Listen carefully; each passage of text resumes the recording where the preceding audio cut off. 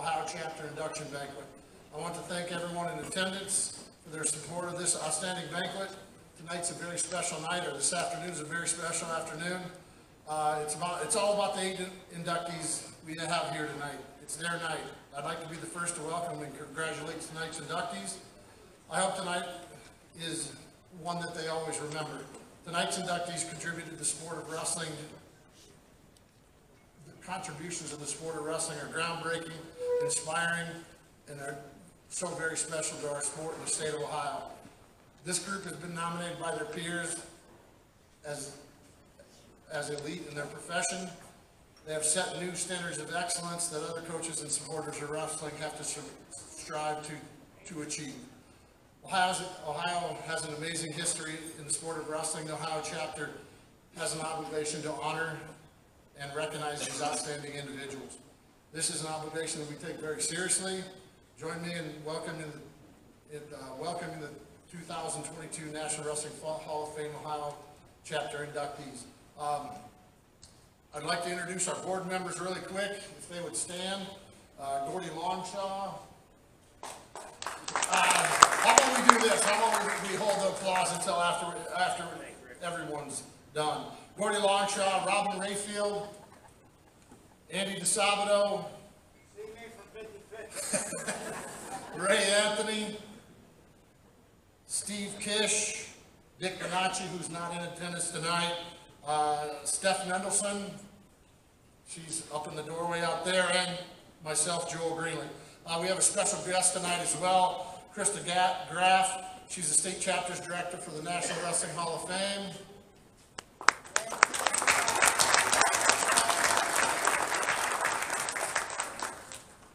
We also have another very special group in attendance tonight, past inductees to the Ohio chapter of the National Wrestling Hall of Fame.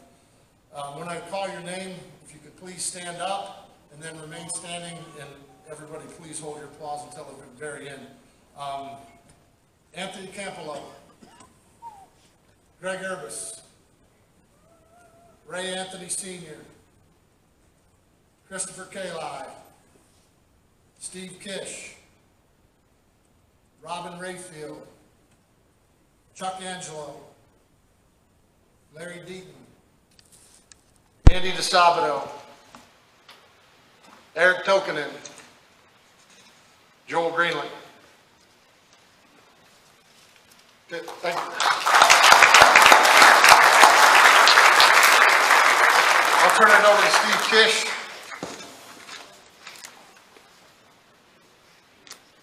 They just put a little pressure on me. I was supposed to give the invocation. I'm now directed to let you folks know there will be a representative come to take your table next to get your meal. I handled that well. Please bow your heads.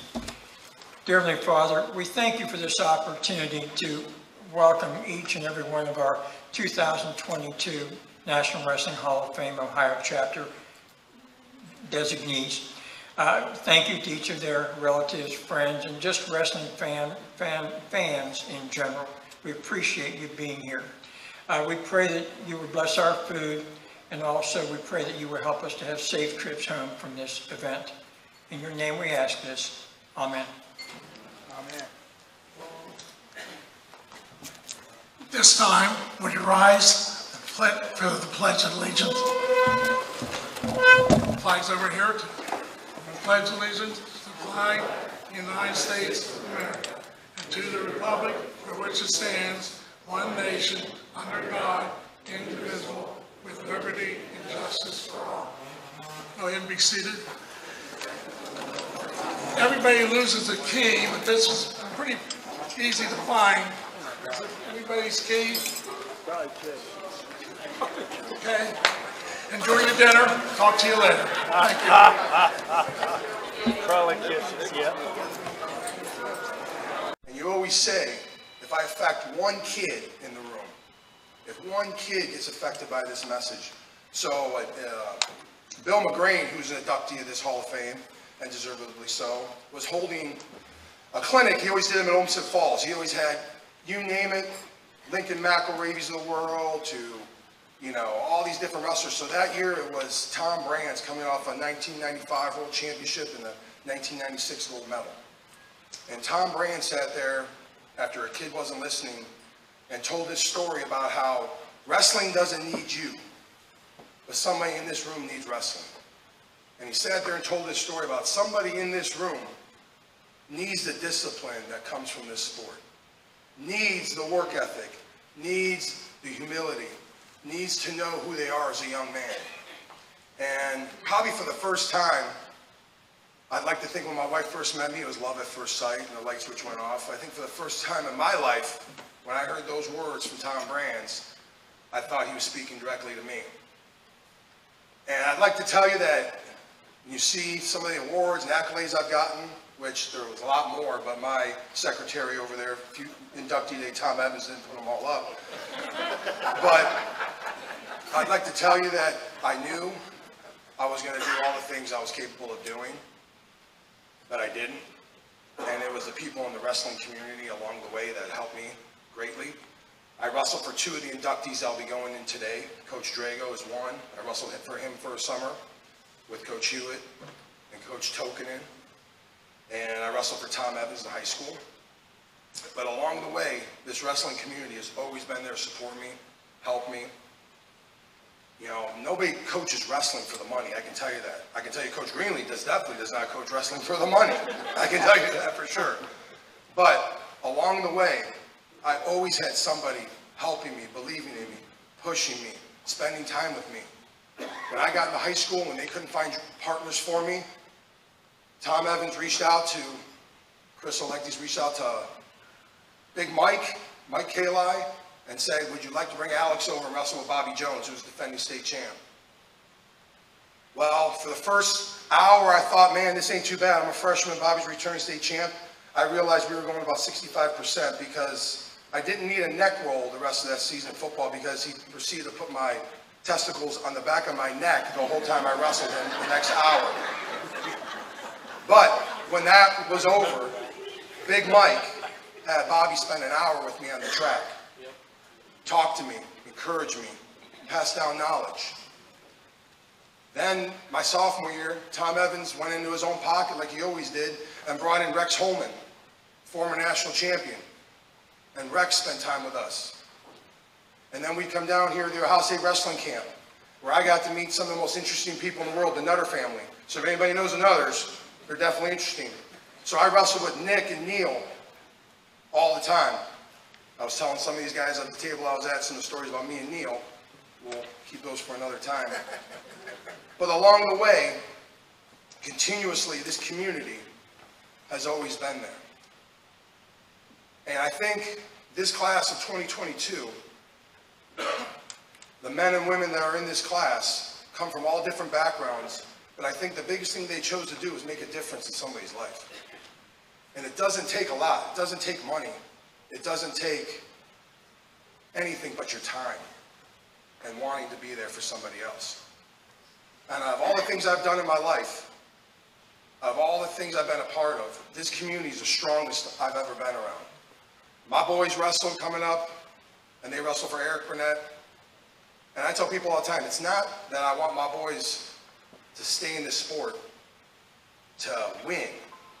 I want my boys to stay in this sport so they learn their max of who they can be as a young man. So they learn to push themselves. So they learn to be selfless for others. So they learn to be a good teammate. The physicality of this sport and the needing of a good team and a good community is what keeps this strong.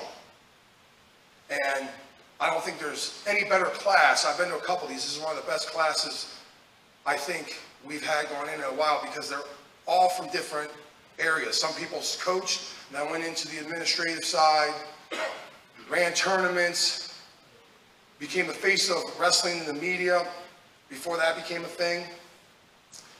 So I think you guys are in for a good night. I want to thank you guys for all coming. I hope you guys all drive safe. I hope you guys get on Mr. Crosier who won the money because his plaque is the difference of the 50-50 he won. So if he wants his plaque, that's the cost to get his plaque, just so he knows. But when you don't think in life sometimes you can make a difference. there's somebody out there that's listening. There's somebody out there that cares. And all it takes is being there for somebody. And so I'd like to thank you guys for coming today. And with that, we'll start with our first inductee. Our first inductee, Brian Brakeman, is a Parma, Ohio native. He earned a bachelor's degree from Case Tech. And then everybody will know why he started doing his famous report. Because after he graduated from Case Tech, he got an MBA and a PhD in statistics from Western Reserve. And for some of you young people in here, that's Case Western Reserve now up in Cleveland. In 1971, 72, he began publishing a wrestling forecast known as the Brakeman Report, where he ranked every wrestler in every weight class and projected state champs in all divisions. Across 40 odd years, he had a 70% accuracy, and at one point, if my research from my secretary is correct, Mr. Brakeman, that you correctly predicted 13 to 14 at one point. Before it was vogue to have podcasts and Facebook Live, Brian was working with WVIZ TV, so if you heard that sultry, sweet voice in the middle of the night and was watching wrestling, it was probably Mr. Brakeman. Along the way, the OSHAA adopted many of Brian's recommendations, including the switching to a double elimination tournament. Brian also served as a chairman of the seating committee for the state dual tournament and was inducted into the Ohio Wrestling Hall of Fame in 1993. He was the first media and second non-coach wrestler to be so honored. And in doing some research on Mr. Brakeman, I think he'll be the first person inducted in the National Hall of Fame twice now today, because in 2017 he won the Bob Dellinger Award. The Bob Dellinger Award is presented annually by Amateur Wrestling News to recognize the Wrestling Writer of the Year, and is the only media award listed in the National Wrestling Hall of Fame. So, without further ado, ladies and gentlemen, I present for induction the Ohio Chapter of the National Wrestling Hall of Fame, Mr. Brian Brakeman.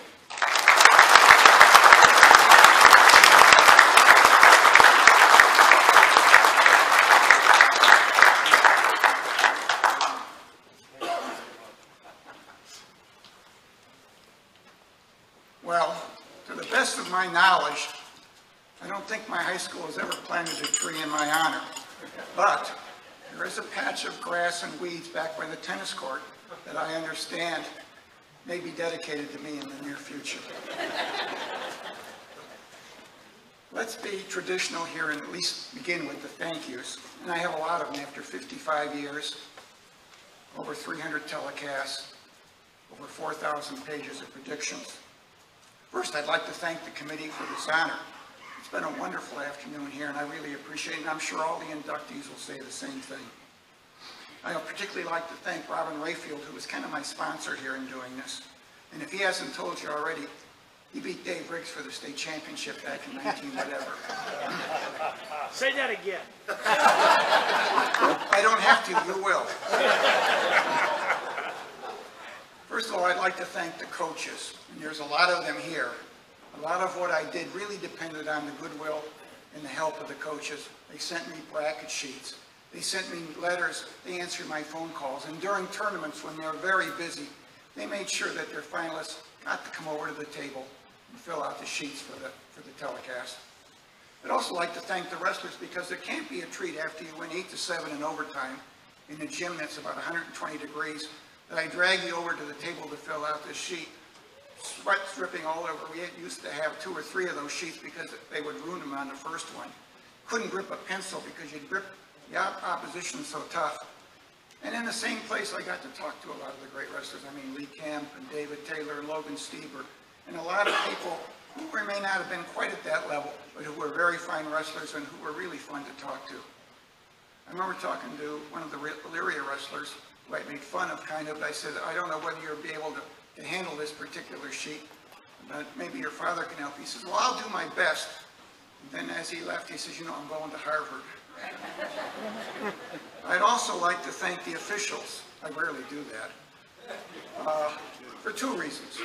One is that we needed their help in terms of the actual logistics of telecasts, lining up their boys so they face the camera, trying to stay out of the way. Usually we only had one camera working. And they did a great job. The other thing I enjoyed was that they had decisions that sometimes were controversial. It made for better television. If you have Jeff Sindelar or Mike Gilmore as your color person, it makes a real difference when they can say, oh, geez, that official really goofed up. But as it turns out, in most cases, that wasn't the case. I'd also like to thank my two television stations, PBS, WVIZ, which Alex mentioned, and Cable 9 in Macedonia, who I've worked with in the last 20 years. WVIZ was really a pioneer in televising high school and even some college sports. Mike Massa, who I know many of you remember, was really the lead person in doing that, and they did a wonderful job, and I give WVIZ an awful lot of credit. Cable 9, much the same with Jeff Cole and Greg Bizjak. They do a great job in covering the wrestling as well. And I'd also like to thank my employer at the time, the East Ohio Gas Company. You know, you hear a lot of bad things about corporations, about the fact that they're only in it for the profit, that they're tough on their employees, that they don't listen to customers. And some of that is true. I can attest to that. But on the other hand, there's a lot of great people at East Ohio. And they were the ones that sponsored the sports telecasts, and particularly the wrestling. I estimated not that long ago that over the 30 years that they did it, in present day dollars, they spent about $1.3 million covering wrestling. All of that, by the way, was shareholder dollars. None of it was ratepayer, which means it all came off the bottom line right at the beginning. Now, at my table, I had a picture. This is the 1958 state champions from Ohio.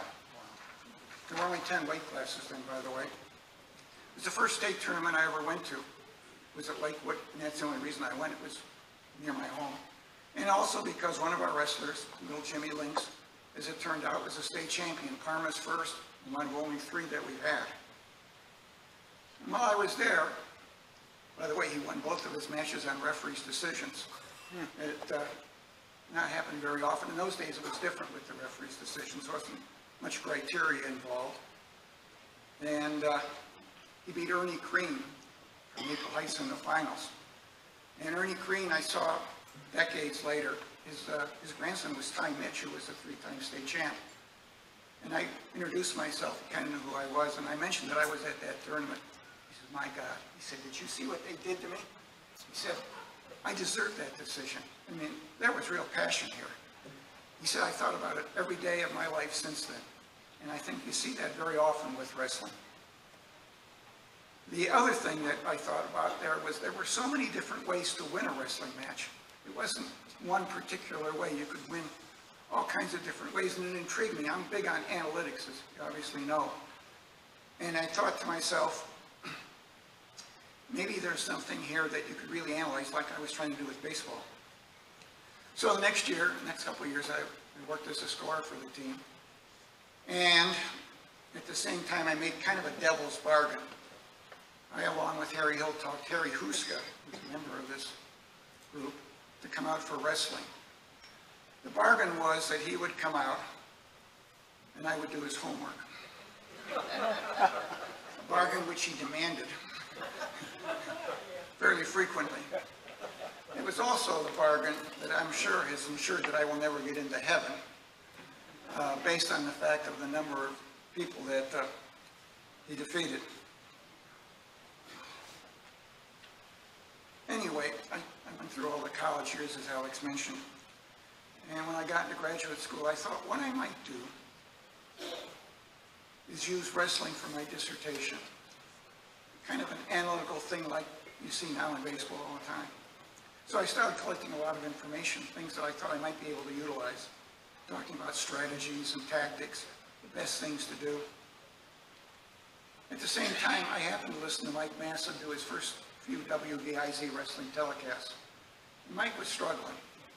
He was a very busy man. He was a principal in the Cleveland Metropolitan School District, which was a big job in and of itself.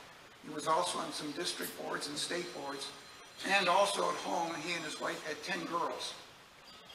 So Mike doesn't have a lot of time to come up with information. So I wrote him a letter and said, you know what, I'd be glad to go early in the tournament and collect some stuff for you.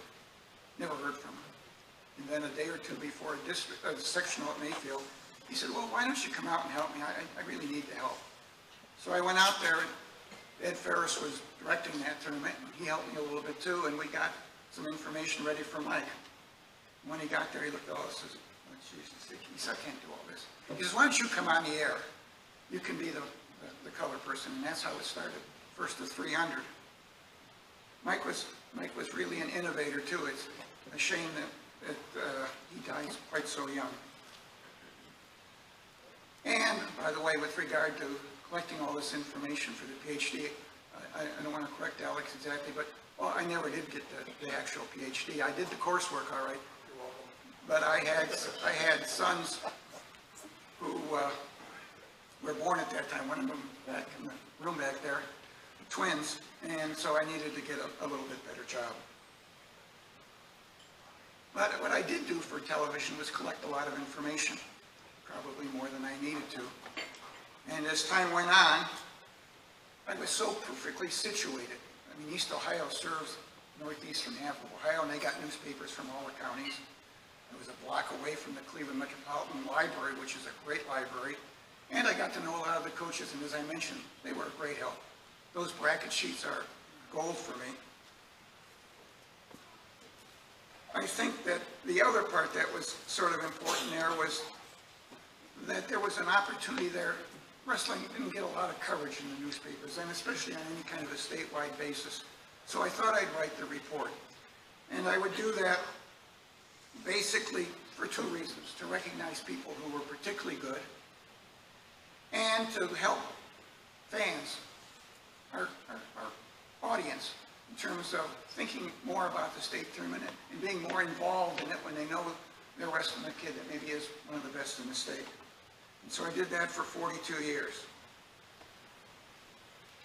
At this point in time, my wife finally talked me into retiring from that. She's been, my whole family has been wonderful in helping me, and there's a thank you that I don't want to forget. She's actually here, though, not to see me speak. There's 62 transfer boxes in our basement full of wrestling stuff. She's hoping one of you, or maybe several of you, make some kind of a place for me where I can store it all, because there's a lot of it. All right. One thing I wanted to mention is that I haven't had a great wrestling career.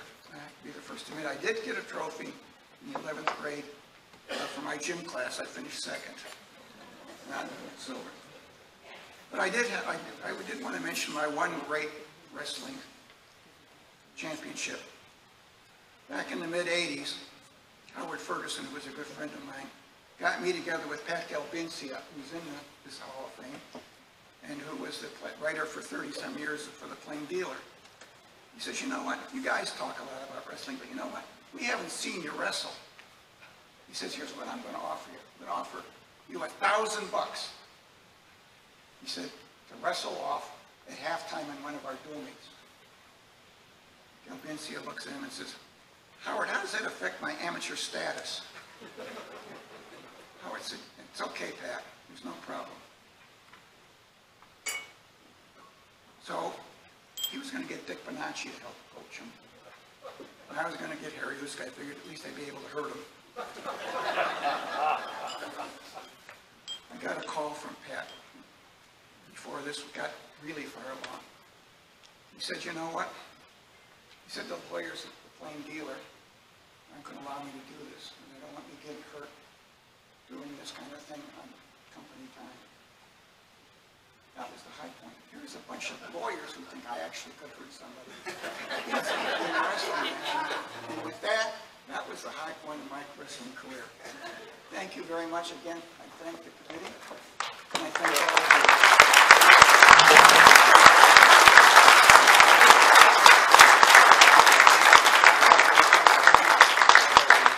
Thank you very much, Ray.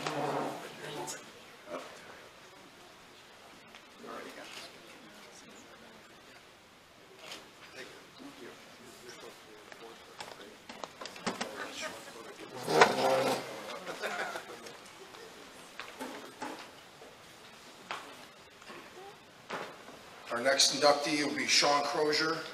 Make sure your brother gives you the money before you come up so you can get your plaque from Mr. Anthony. Our next inductee, Shawn Crosier, made his name as both coach and official. Shawn began his coaching career as alma mater, West Liberty University, where he served as assistant coach. Shawn went on to become the head coach at Indian Creek before returning to Steubenville, his high school alma mater, and taking on the head coaching position in 2004. When Shawn's coaching career ended, he continued officiating in Ohio and West Virginia. Shawn refereed state tournaments in both those states, as well as the OVAC tournament for 26 years. Along with state tournaments, the OVAC tournament, Shawn worked in such tournaments as the Hefner, Top Gun, Ironman, and Barnesville tournaments. Shawn also worked the inaugural junior high state tourney and the OVAC junior high tourney.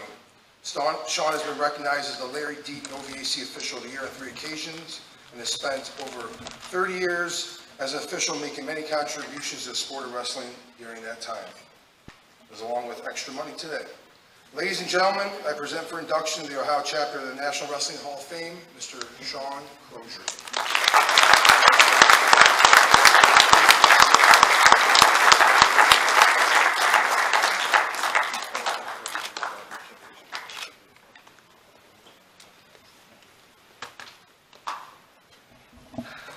Good afternoon. First of all, I want to thank the Hall of Fame committee.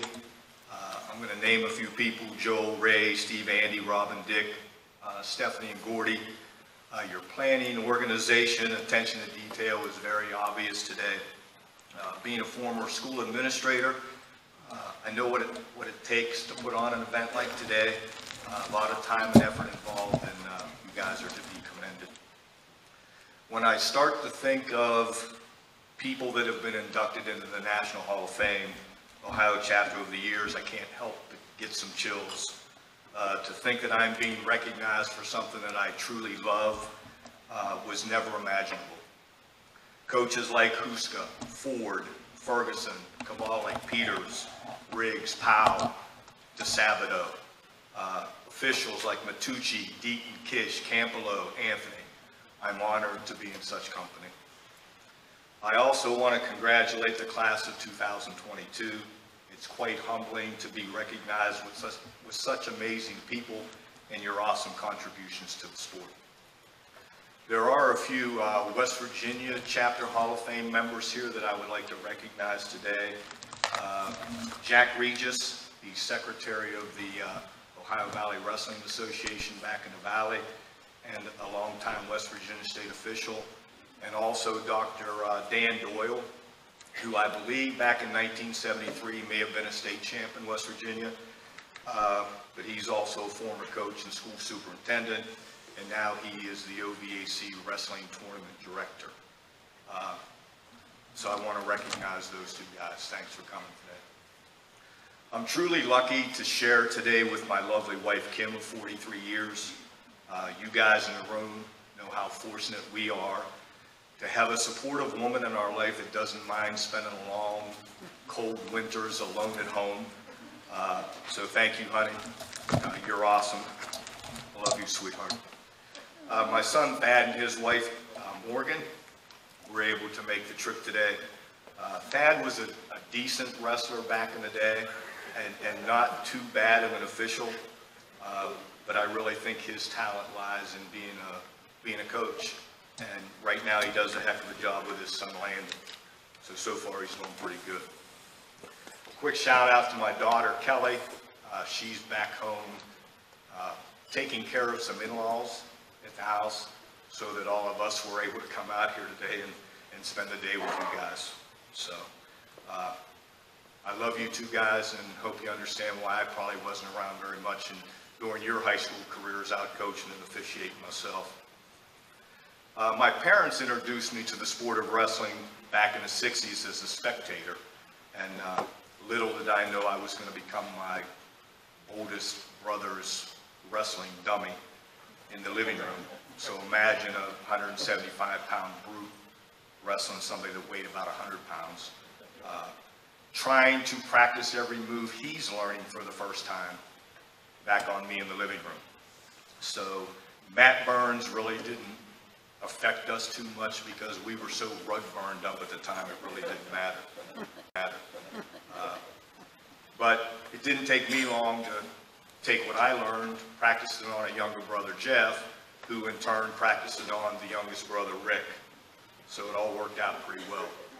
Also have two sisters, The oldest, she's going to appreciate me saying this, but the oldest, Cheryl, she was the one that always kept Jim in check from beating the hell out of me every day. And then the youngest and toughest Crosier, all of them, was Patty. She had to grow up in a house with 4 boys in the sport of wrestling. I think if they would have had girls wrestling back in the day, there's no doubt in my mind that those 2 girls probably would have been state champs. So I want to thank my brothers and sisters for their never-ending support. And Tim, Jill, Chris, Aaron, thanks for taking time out of your day to come and hang out with us. I appreciate it. I'm sure all of us in the room would not be where we are today without help and guidance of some role models in our life. I want to recognize a few of those people who unfortunately are no longer with us today. First, my mom and dad. They would have been so proud to share this moment today. Betty and Bill, you've done good. And my 2 high school wrestling coaches, both who went on to be longtime administrators, Gene Watkins, Gene Milko. They emphasized conditioning, drilling, working hard, just being tough. And I think I patterned myself after them, and they're probably the reason why I learned to love wrestling so much.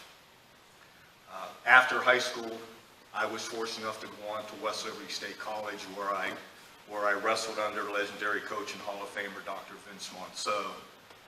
Wasn't very good, didn't have a stellar career at West Liberty. I think he brought me there to be a wrestling dummy for my best friend in high school, Rick Spencer. And unfortunately, he wasn't able to make it here today, but we had a lot of good times growing up. The good thing that did come out of West Liberty was I got a chance to officiate wrestle-offs.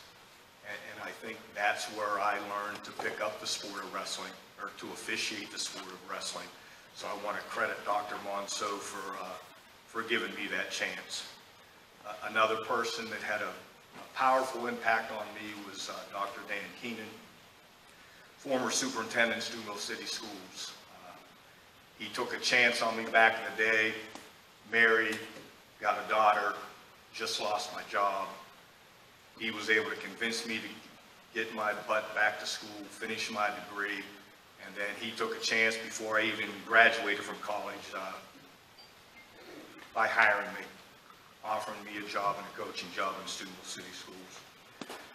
Around '76, I joined the Officials Association and met guys like Larry Deaton and Steve Kish and Bill Welker. Again, those guys are Hall of Famers in their own right. But the problem was I learned you had the National Federation rules, you had the Ohio rules, you had the West Virginia rules, and then you had what was known as the Deaton rules.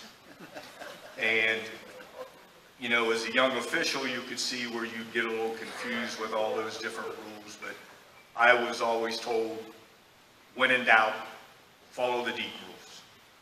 So I want to thank those guys for helping me out immensely in my career.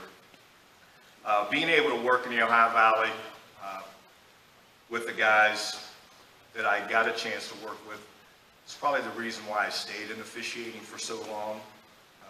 You officials know it's not really a whole lot of fun out there at times. But, you know, there are some memories that I want to talk about just real quick. I'll mention them.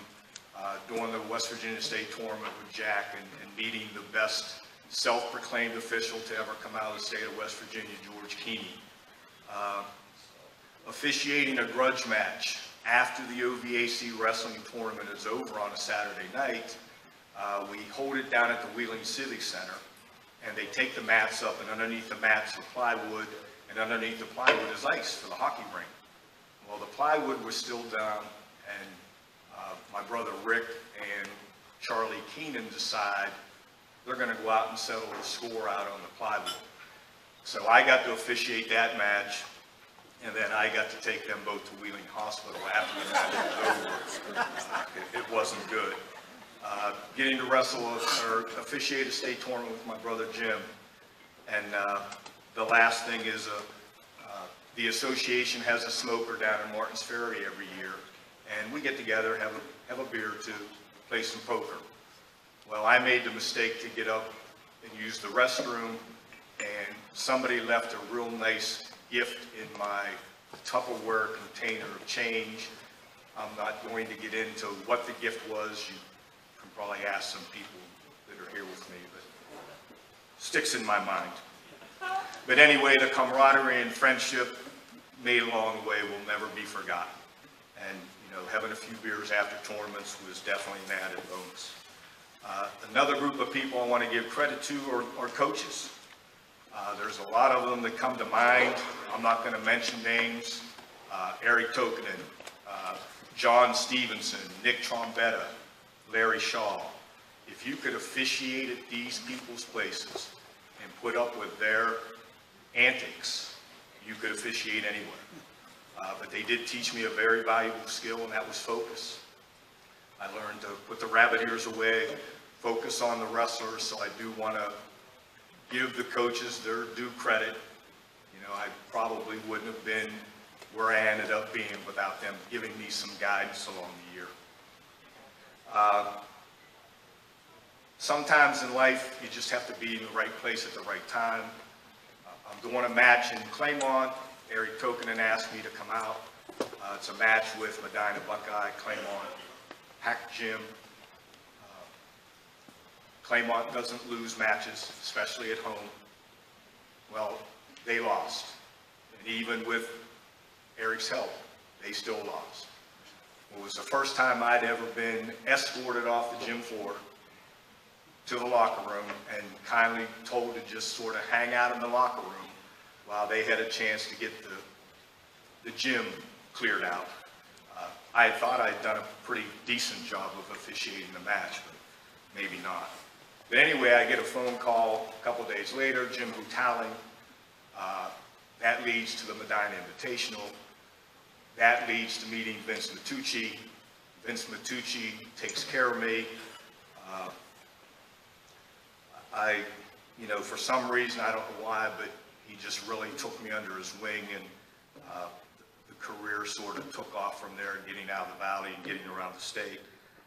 Getting to officiate with the best guys in the state of Ohio. Toby Dunlap, Tony Campolo, Ray Anthony, Steve Kish, Rick Chrislip. The list goes on. These guys, along with countless others, you know, that just put me at a level where I never thought I would get to. The exposure from Jim and Vince just led me to, you know, the most prestigious tournaments around the state of Ohio, and getting a chance to go to Wisconsin and win a match or a tournament. I'm always going to be grateful to those guys for those opportunities. Even though I had great role models, mentors, nothing compares to the ball-busting critiques from the brothers. You know, if you screwed up a call, which, believe it or not, it happened, we'd hear about it, or I'd hear about it, usually in a much different way than what Ray or Vince Matucci would have handled it.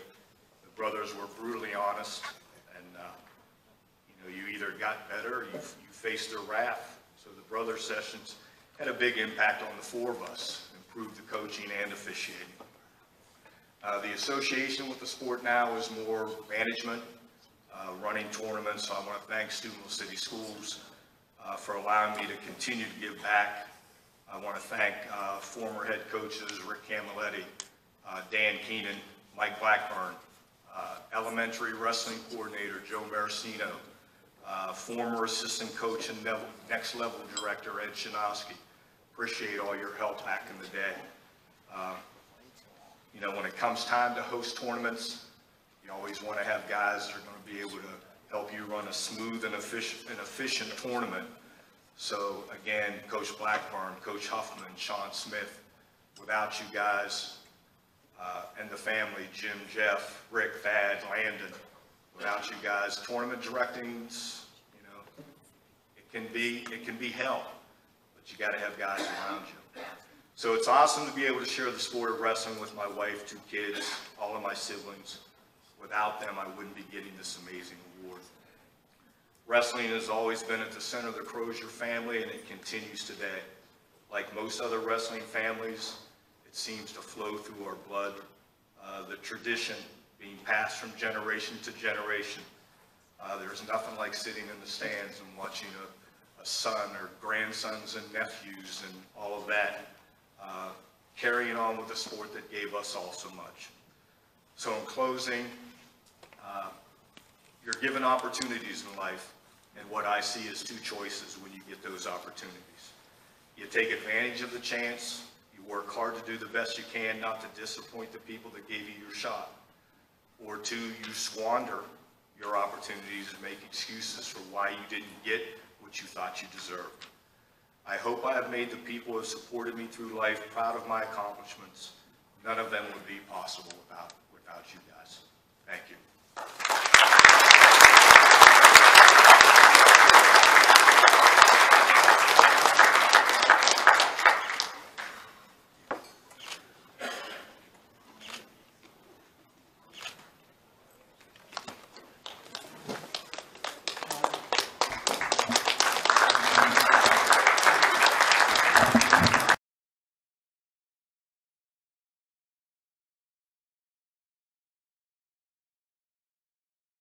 Do and if I stuck with the sport. And it still didn't encourage me to stay. Didn't win very much. For the 1 year I passed out the programs, I think I had 1 or 2 victories. I kept trying to pen in another one in front of mine that looked like I won more. So I became the water boy for my brother's teams. And then some of you guys hold clinics all the time. And you always say, if I affect one kid in the room, if one kid gets affected by this message, so talking about the strength of the community here, I think we started getting into the first 2 inductees. I think did a great job, but we started getting to some of the coaches of this program. I think you're going to start to see where the foundation of how strong this community really is. And I think anytime you can go somewhere and win, that shows you could be a good coach. But when you can go to multiple places and win, I think that shows you're a phenomenal coach. And this next guy, he probably, maybe he doesn't watch Star Wars, but when people ask me about Joe Drago, I like to say he's the Obi-Wan Kenobi of coaching in my book. So our next inductee here is Joe Drago.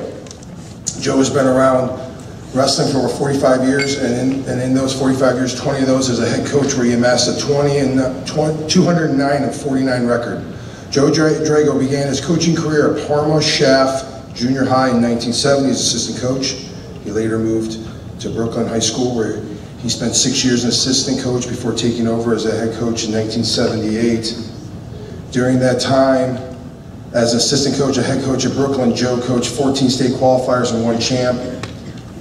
His teams earned a Cuyahoga Conference Championship and 5 Inland Conference Championships, while he garnered 6 Coach of the Year recognitions. In 1985, Joe took over as a head coach at Tri-C and coached 27 All-Americans and 2 national champs.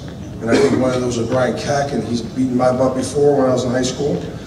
In his 7 years, Joe's teams won 6 regional championships and was named Regional Coach of the Year 6 times. Joe coached 61 state qualifiers and assisted with 3 other state champs. For 12 years, Joe coached a dominant summer wrestling club. Joe also served as the president of the Greater Cleveland Wrestling Coaches Official Association and has been inducted into the Brooklyn City Schools Hall of Fame. I like to tell people all the time when they ask me about Coach Drago, in my own words, I always tell people he's a master technician. I think he's a phenomenal motivator. He's one of the few people in my early life who told me you can live a clean life and do things the right way and still get on top. And as a coach, I think it's easy when you're in charge, you can run the program your way. But I consider not only Joe Drago a top-notch head coach, but I consider him a top-flight assistant everywhere he went. And people who know wrestling up in Cuyahoga, Cuyahoga County will know that eventually Coach Paul Oberst will be here in this Hall of Fame sometime soon, I'm sure. When he was a number 2 in Royalton, you always knew that they were going to have tough programs. So without further ado, I'd like to present for induction in the Ohio Chapter National Wrestling Hall of Fame, Mr. Joe Drago.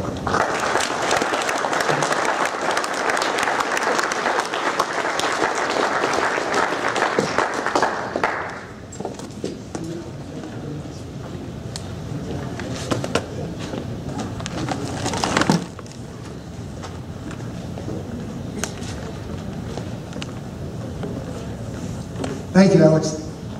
First of all, I'm honored to be here today. It's a great honor, and I'm humbled to be here. I'd like to thank Eric Tokinen. Eric, thank you for nominating me. I would like to thank the committee for allowing me to be part of this Hall of Fame. What a great, great honor. I'd like to congratulate the other inductees. It's a pretty unique group. And what a good day to have a great day. And it really is a great day.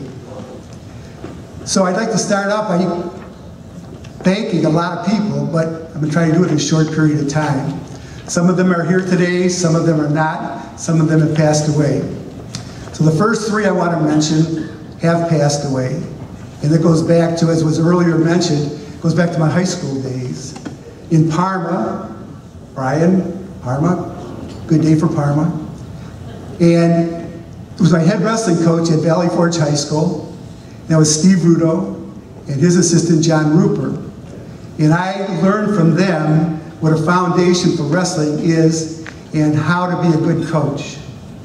And the third person I need to thank you, have a thank you for, is Pat Sturdivant. Pat Sturdivant was my drill partner at Valley Forge. And for all of you who have wrestled and all of you who have coached, you know how important a drill partner is. I made him better, he made me better. And that's the way it was supposed to work. So from Valley Forge, I went on to Bowling Green. And at Bowling Green, I met a couple of great people. First of all was Paul Oberst, just mentioned. Paul, little did I know at that particular time that our wrestling futures were going to crisscross for the next 30 years. And I'll get into that a little bit as I go. And also had two great roommates who came up today. Dr. Greg Kavaska, nice to see you here today. And Leon Skoronsky, still good friends of mine. And appreciate them being here today. From Bowling Green, I went on to Shaft, as was mentioned, Shaft Junior High School at the time in Parma. And then I had the opportunity to go to Brooklyn. And lo and behold, when I went to Brooklyn, who had just been assigned the head wrestling job, but Paul Oberst. What a coincidence. So we hooked up together as two young guys trying to figure this whole thing out a little bit. And we inherited a great program. And under Paul's leadership, we went on and had a number of really, really good years. But Paul decided to leave and get out of education. When he left, I took over the Brooklyn program. And I was fortunate enough during those next couple of years to have Brooklyn's first state champion, Kevin Friedel. And that helped me out tremendously, knowing that I can get to that point and we can win. From there, it opened up the door to Cuyahoga Community College. And that was a big moment in my life where things changed quite a bit. We had great success there, and a big part of that was due to Jim Hewitt. Jim was my assistant coach. Jim and I hooked up together early in my tenure there, and he was my assistant during that particular time. And I mentioned that because later on, this world will flip. But Jim and I had a nice run there. During those times, this is Cuyahoga Community College in Parma. And we wrestled Ohio State, Ohio University, Edinburgh, Indiana. There was a lot of teams there that we wrestled. So we had a two-year school, but we were wrestling some big-time competition. And it showed out at the Nationals where we placed highly every year. Now, during that time when we were there, one of the great wrestlers that we had right there was Matt Yinger. Matt's here today. Matt from Nelsonville, you probably know him from Nelsonville, York. State champion. He went on and became a national runner-up for us at Tri-C. And from there, he went back to coaching and again had some great teams at Nelsonville. Two of the national champions that we had were Anthony Washington and we had Brian Keck. And that was a great pleasure again to see those guys be at the top of the podium. From there, things got a little bit crazy. So I went on from there, I went to Cuyahoga Heights. Meanwhile, this whole time, I'm still teaching at Brooklyn High School. And for any of you administrators or coaches that have ever done this, teach at one school and coach at another, you know there's a lot of hoops and hurdles that you have to go through. So I went to Cuyahoga Heights, and while I was there, Tom Evans was not there. Okay, at that particular time, it's probably the only couple of years when he was not there. and I had a chance to be assistant coach there and the head coach. Then from there I went to North Royalton. And lo and behold, who's the head coach at North Royalton? Paul Oberst, needing an assistant coach. Great. So I hooked up with Paul, and we had some real nice years at North Royalton. That worked out really well. Then we went on to, from there, went to St. Ignatius. Had a nice run at St. Ignatius. And then went to Brunswick, and Elyria, back to Royalton, Independence, and a couple of middle schools were thrown in there also. So overall, as you're looking at me, you probably recognize me and say, oh, yeah, I remember that guy, but I don't remember exactly where I know him from. Well, I coached at 11 different schools. Some of them I mentioned, some of them I didn't there. And for 47 years I coached. And now, thanks to Shawn Folk, the head wrestling coach at North Royalton, I'm back. So I'll be starting year 48. So I will mention this, I did volunteer to come back here to North Royalton schools, and he hooked me up with the middle school. God bless all you middle school coaches, okay? That's a whole different animal down there. So I was more than happy to move on to come back to the high school. I want to backtrack if I can. During our time at Tri-C, Jim Hewitt had his son Mike who was coming up through the ranks as a wrestler, and he wanted to get him involved with summer AAU wrestling. So we hooked up and we went down to Mount Vernon with Coach Brown down there and got involved with the junior Olympic teams down there. And we ended up coaching a couple of the teams down there. And that was good. That was a great experience. Again, we were traveling and excellent. Well, at the same time, Jim met a guy in Brunswick who had a boxing gym. It was called Sampson's. So he said, hey, how about if we bring some wrestling mats in here and we'll just start bringing some kids in.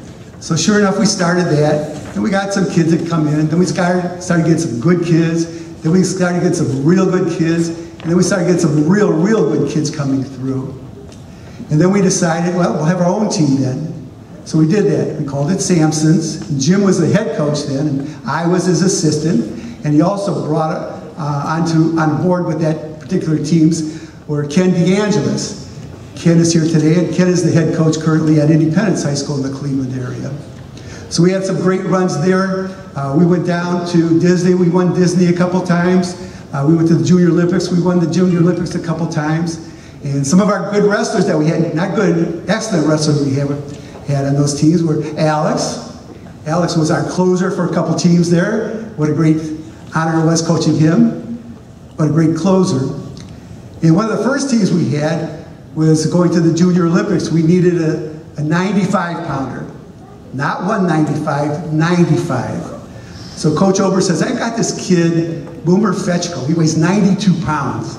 He's pretty tough. So he said, okay, we'll take him. We'll take him. And sure enough, he was tough. And he kept growing. He kept getting bigger and better and better and better. And he wrestled with us for a number of years.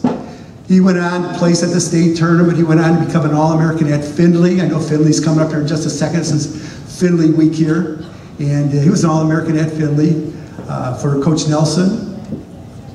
And then he went on, he was assistant coach at Buffalo, assistant coach at Cleveland State, and now he's the head coach at Lake Erie College. So if you know anybody still looking for a place to go, Lake Erie College, Boomer's sitting back there. I'm sure he would appreciate it. So in closing, if I can get to this point here, I am up here accepting this honor. But I can take this honor and this nice plaque that I'm going to get, and I can divide it up into 1,000 pieces, literally 1,000 pieces, and I can pass it out to 1,000 different people who have influenced me in a very, very positive way, not only wrestling, but as being a human being, and helped me get to this point where I'm standing right here.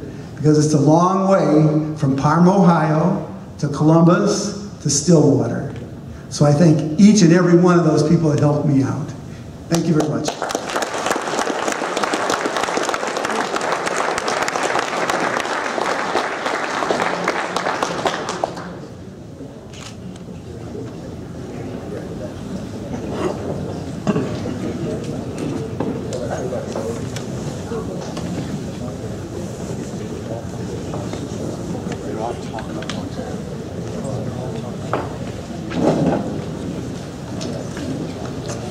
we're going to jump around the program, but real quick, talking about, he was very generous calling me his closer on those teams a couple times. Talking about humility, I was just telling the guys at the table I'm at, should we go down to Disney, we wrestle, we got a really tough team. And I'm the guy who's always finishing off these dual mates. And you have the community bracket, the all-star bracket, so obviously with that Sampson's team, you're in the all-star bracket. So we go to, I never wrestled Junior Olympics before in my life. And I'm working my way through thinking this is easy. So I never had to go top out. Never had to wrestle what you consider a parterre position. I'm thinking this is easy. Take everybody down, but you don't let them up. So Coach Drago is standing there in the corner, and I think Coach Urbis was with us that year, and at the same Junior Olympics, and he goes, hey, that guy over there is the best freestyle wrestler in the country. And I looked at him, and I'm usually pretty humble, but he was about the size of this podium. And I go, that guy? He goes, that guy's the best guy in the country. I was like, don't worry about it, this is over. So I had no clue what passivity was or anything. So in the first 15 seconds, I'm down.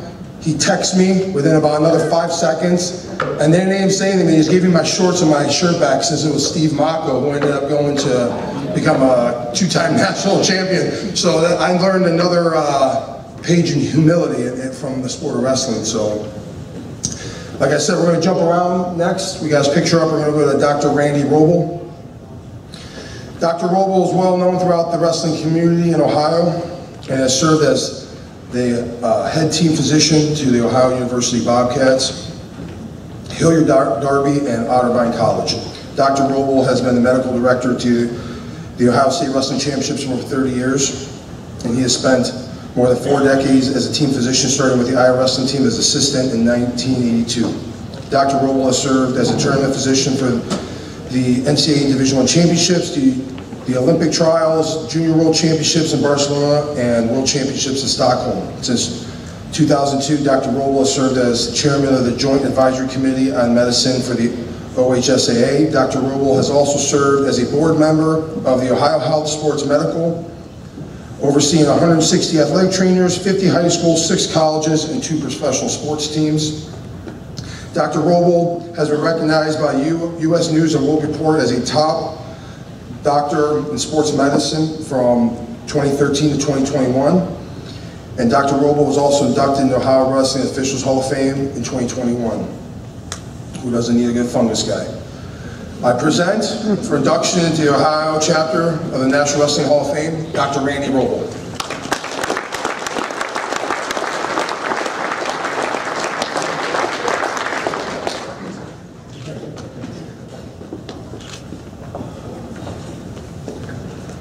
Thanks for that very good introduction, new fungus guy. So we all can start with a story of how we got started in wrestling. I'll tell you mine. I dabbled in wrestling a little bit in high school, but my college future was in football, and I went to Cornell and played football, and thought wrestling was behind me, but I ended up doing my orthopedic residency at the University of Iowa. And I went there and I asked, what do I need to do to become a good sports medicine doctor? And my mentor said, well, we've got to find you a team. And he goes, I can't cover everything here, so you can do soccer or volleyball or basketball or wrestling, gymnastics. And I said, well, is the wrestling team any good? And of course he laughed, and they had told me they'd won 5 national championships in a row at that point in time. And so I signed up to work with the wrestling team. And I won 4 national championships with them for the next 5 years working with Dan Gable. And so 40 years later, now I'm up here in front of you, and I'd like to thank all of you for coming, especially my family and friends who are at the table over there, and of course the committee and board of directors here for the Hall of Fame. And you know who you are, but I'll just say, Steve, Kish, Andy, DeSabato, Joel, Ray Anthony, Robin Rayfield, and I thank you for this great honor. It's a privilege to me to be up here. I feel very lucky, of course. But like the other inductees have said, I wouldn't be up here without you. You know, what you gave to me was way more than what I give back to you. I appreciate the friendships you've extended to me over the years, and what I saw you do, and the way we thought about wrestling was kind of the same for me. It made me pursue what I do, my job, my craft, with passion, and I saw the determination, the dedication, the discipline that all us in the wrestling community have, and that inspired me every day to be the best orthopedic surgeon that I can be. And I'm grateful to so many of you, and many of you in the audience that I know and I've worked with in different capacities over the years, and I'd like to acknowledge a few individuals among the coaches and officials, athletic trainers, physical therapists, and doctors that I've worked with over the years. And as I said, I started in Iowa and working with Dan Gable, and I would tell you, those of you who don't know him, his greatest strength was probably as a motivator, and he motivated me again to be my best at what I do. And coincidentally, that was my first Ohio wrestling connection. John Heffernan was on the Iowa wrestling team at that time, and I still see him every year with his work at St. Ed's. And then when I moved after that, I went to Cincinnati, and that's how I ended up in Ohio. And I worked with a bunch of great guys down there. You may remember Dick McCoy, Ron Masonic, Jeff Geyer, Dan Booty, and Bob Stoll, who followed me up to Columbus and has become a lifelong friend of mine. And also at that time, I had my first introduction to wrestling in the MAC conference, and I started with Chuck Angelo, who was over there at my table with his wife, Martha. And in my last 2 years with Chuck, we won 2 MAC championships, which was really a lot of fun and very cool. And I also listened to him every day tell me about that crazy Huska guy at Ohio University. But just, again, by coincidence, I ended up in Columbus. And right as soon as I got here, I took over being the team doctor at Ohio University. And we won the next 2 MAC championships, so that was 4 in a row for me. And I'm thinking, this is pretty damn easy. But I also had to listen to Harry tell me how crazy that Chuck Angelo was in Miami.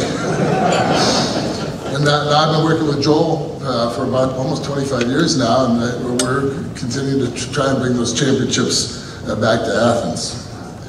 And at that point, I thought I had enough, but then Otterbein started their program 5 years ago, and I started working with Brent Rastetter at Otterbein, and that's been a lot of fun as well. We've had some good times there. He hasn't had any national championships, but he did have a wrestler go on to be part of the World Tag Team Championships for the WWE. And then I've been more of a moral supporter for Tom Ryan at Ohio State, but I really enjoyed spending time with Tom because next to Dan Gable, I feel like Tom was probably one of the best motivators out there, and that's a real strength for him. And of course, I couldn't forget most of you I worked with through the high school level, and just want to thank a few. So, coaches that I've worked with, like Andy DeSabato, Dom DeSabato, Ken Ash, David Grant, Dennis Lieberger, John Riggs, and countless other guys. And of course, the officials who in the area, who many of whom are right here with Jack and Jeff Wu and Tony Campbell and Jack Crosier. And I appreciate everything that you've taught me and the ability we've had to work together as people supporting the wrestlers that are out there. And as Alex said, I've been at over 30 state tournaments now, 31 or 32, something like that. And I've had great doctors, trainers to work with there. And but you all know Bruce Maurer and Bo Rugg and Dan Kutcher, who've been a very important part of making that tournament run smoothly. I also couldn't do my job without athletic trainers and physical therapists who really support what I do and help me take care of athletes. They're our partners. One of the single out, Larry Sutton, who's worked with me for 32 years, and he's been a key part of the weight management program in Ohio, and also the trainer at Grove City. And Steve Mendocino is at my table to the right, to your left, and an Ohio State wrestler, a great physical therapist with many of my wrestlers. For those of you at the state tournament, know we have a great team of doctors. It's really been about the same guys for about 15 years. And because he's here, I'd like to single out Kyle Ott, also at the same table. And as you know, Kyle was one of the greatest wrestlers in Ohio history, and I don't think I'm exaggerating there. We've got a banner of him in the back of the room.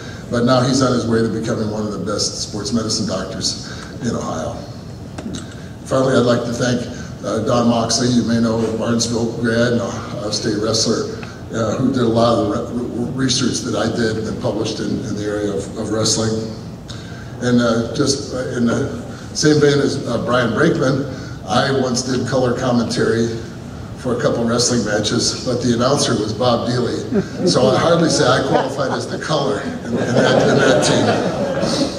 So, and lastly, I thank some of the wrestlers and the privilege I've had to work with some of the very, very best guys over the years, and I'll single out a few of our local Central District guys and a few others that I met and really admired. Jeff Ratliff, Tommy Rollins, Ross Thatcher, Brad Harris, Logan Stieber, David Taylor, Bo Jordan. I've been really lucky to be able to deal with athletes of that caliber. And I want to close with one thought and a small story. And it's really about love and the love that we have here as a group, the love we have for our sport and for each other as we work together to make this just the best experience we can for everyone. And this story involves Dom DeSabato and his son, Angelo. And in Angelo Sr., he was at the state tournament. He had injured his elbow. And I had given him a brace. It was kind of a restricted brace in his elbow, but he needed it to wrestle.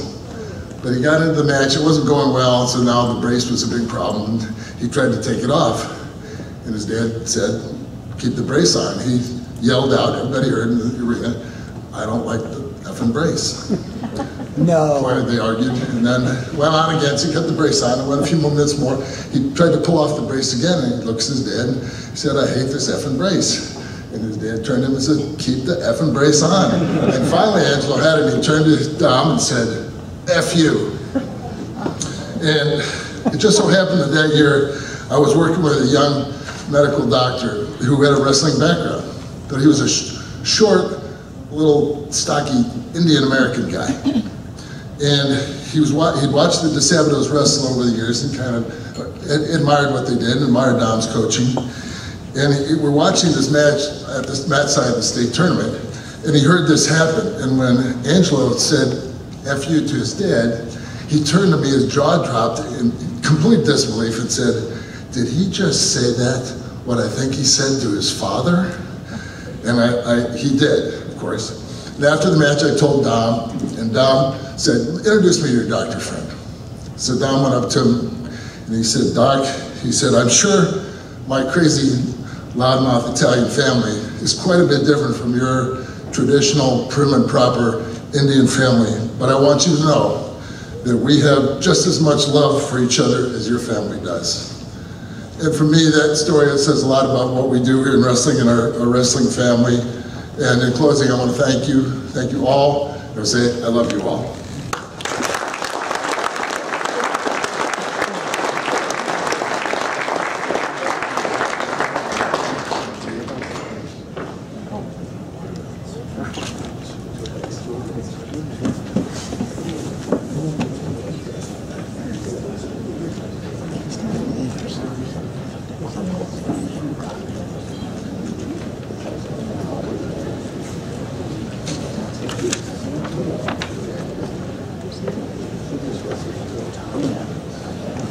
Thomas is up next, my personal high school coach. I don't know, I think Coach Drago is one who said coaching middle schoolers might be very tough and it's blessing everybody. I think blessing Coach Evans, having coached me and my brother and deal with my family, we took some blessings also. Our next inductee is Tom Evans. Tom began his coaching career as assistant at Bethel Tate for 1 year before returning to Northeast Ohio, where he served as assistant wrestling, football, and track coach at the illustrious Berea High School before taking over as head coach in 1989. He coached multiple conference champion state qualifiers at Berea before moving to Larry Catholic and taking on head coach football job, along with the assistant wrestling coaching job. Evans also served as president of the Greater Cleveland Wrestling Coaches Official Association, coached the All-Star meet on 4 occasions. He was also the GCWCOA, very wordy, representative to the State Coaches Association, and served on the Ohio Wrestling Hall of Fame Committee for several years. Evans moved into school administration and began assisting with tournament operations of several local tournaments, as well as assisting with inaugural girls regional state tournaments in 2019. Evans was inducted to the Ohio Wrestling Officials Hall of Fame, and for the past 8 years, returned home as superintendent at his alma mater, Cuyahoga Heights. But this goes back to, it's nice when he writes his own synopsis, so I can go off script. It's nice when a guy started this out that you have a strong community. Any difficulty that Tom faced in his life, he leaned on this strong community we have, but as a wrestler, we never felt that. He always put us first. If that was somebody needed a ride home, somebody needed a warm meal, somebody needed wrestling shoes, somebody needed a place to go on a holiday, if it was one of his former wrestlers in college years later needing to pick me up and tells me that he loves me, and I know I'm not the only one he does that to. If as a coach, he's stepped down to move on in his life and then appoints who could be at the time what I needed as a wrestler going into my senior year of high school. And not only he become a special person to me, but along the way, he's part of the fabric we talked about where if there's anything in the sport of wrestling, he'll be the first one there. That's setting up tables, setting up clocks, setting up mats, cleaning mats, putting things away, raising funds. There's so many avenues you can do to help. So when I talk about this year's class going in, not only I think it's wonderful that we've had so many people with great credentials as coaches, doctors, media members, but Tom I think is a prime example in the state of Ohio how strong this base is, because without people like Tom, a lot of the functions we do attend, a lot of the tournaments we go to will not be put on without people like Tom. And I know as superintendent in this day and age, it's very rare. He's fought for his teachers and his students and put himself on the chopping block many a times to make sure that his teachers have the tools they need and his students are taken care of the way they need to be taken care of. And as a former wrestler of his, I can tell you, we felt loved and taken care of, Coach. So without further ado, I present for induction to the Ohio chapter of the National Wrestling Hall of Fame, Mr. Tom Evans.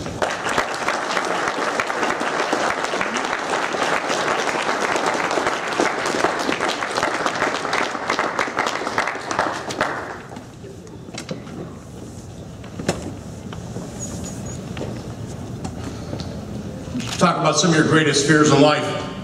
I just experienced one when Alex with a microphone introducing me. I'm thankful for many of the stories that he left out. I want to congratulate all the other inductees. I'm incredibly honored and humbled to be part of such a prestigious group. And Deb, I'm going to leave you out of part of this. I also feel very old when I look at this group. Deb, you're not in that category yet, so. I want to thank the committee, tremendous committee. Dick Minacci's not here, but Dick is actually one of the guys that when I was, I think, I don't know, 10 or 11 years old, went off to Camp Conestoga wrestling camp where Dick ran wrestling camp, and I got to meet Bruce Trammell. Tommy Ellert was my camp counselor, lifelong friend, and some of those relationships. Also want to thank the committee for scheduling this event during a Browns game, because you kept me from staring at the TV all afternoon today. So, very thankful for that. Honored to have Alex introduce me. I'm going to tell one Alex Stepanovich story. I'm going to save the rest of the stories for drinks later, but Alex, I not only was Alex's wrestling coach, I was his football coach. So, from August until March, Alex had to deal with me every day. And we lived 2 blocks away from each other as well, so depending on where the match was, the garbage men knew whose house we were at afterwards, either the Stepanovich house or the Evans house, by whose garbage cans were filled with beer bottles. But Alex is a 9th grader, the first freshman ever to play varsity football at Berea High School. And when Dave McFarland brought him up, Dave's sitting over here, he just brought him up to play defense. He goes, we're only going to put him on one side of the ball, and I don't want anybody else messing with him, because at 6'3", 265 pounds, everybody wants to be his coach. So I was the only one that was allowed to coach Alex. So it was really strange. Alex would come off the field from the defensive series, and you saw a defensive tackle put on a headset because I was in the box talking to him about what he had just done that series. But Alex followed a state qualifier as a heavyweight at Kaga at Berea. And our first meet every year was at Westlake, was a round-robin tournament, and my alma mater, Kaga Heights, was there. And my previous heavyweight had some knockdown dragouts with their heavyweight. And my previous heavyweight was a kid that was a state qualifier, and to this day, I can't tell you what his move was, but he knew how to make other kids stop. I used to tell people his best move was the big splash, right? Like, somebody'd shoot on him, he'd splash him and walk around, and we'd win 2-1. The father of that heavyweight, we get to Wesley, comes up, he goes, man, I'm so glad that kid graduated. Him and my son had some knockdown dragouts his last, and all I'm thinking about is, wait till he sees this one. So he's all happy, he's joyful. We get Cog Heights in the very first match, and Alec Tech falls, his senior son, who's a state-ranked wrestler. And that dad looks at me, and he was so stinking mad, like I was sandbagging. I honestly didn't know what to say to him. I said, you thought the other one was good, where do you see this one? Thanks to Alex, I don't sleep at night, because my shoulder's been separated multiple times. But that goes on.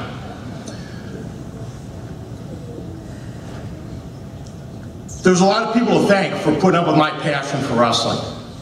And I try to pay it forward through my entire career. Tina, what was the over-under when I started getting choked up? Tina knew that this was going to happen. My brothers and sisters, 5 Evans children. I'm the middle, 2 older brothers, 2 younger sisters. The thought of being ever inducted into an athletic Hall of Fame was out of my mind, because quite honestly, of the 5 of us, I was the 6th best athlete, because the dog snuck in front of me at some point in time. My parents are shaking their head. My dad used to say, Tom, you can fall in a pile of shit and come out smelling like a rose. He was right. My children, lots of late nights, weekends. My daughter learned math at the Columbia Invitational by counting bout sheets on the mats. Dad, there's 3 on 2, 2 on 1, we need another bout sheet. She was a runner from the time she could walk at a wrestling tournament. My wife, Lisa, I don't think she knew what she was getting into, but this is full honesty, I'm not even the best coach in my own house.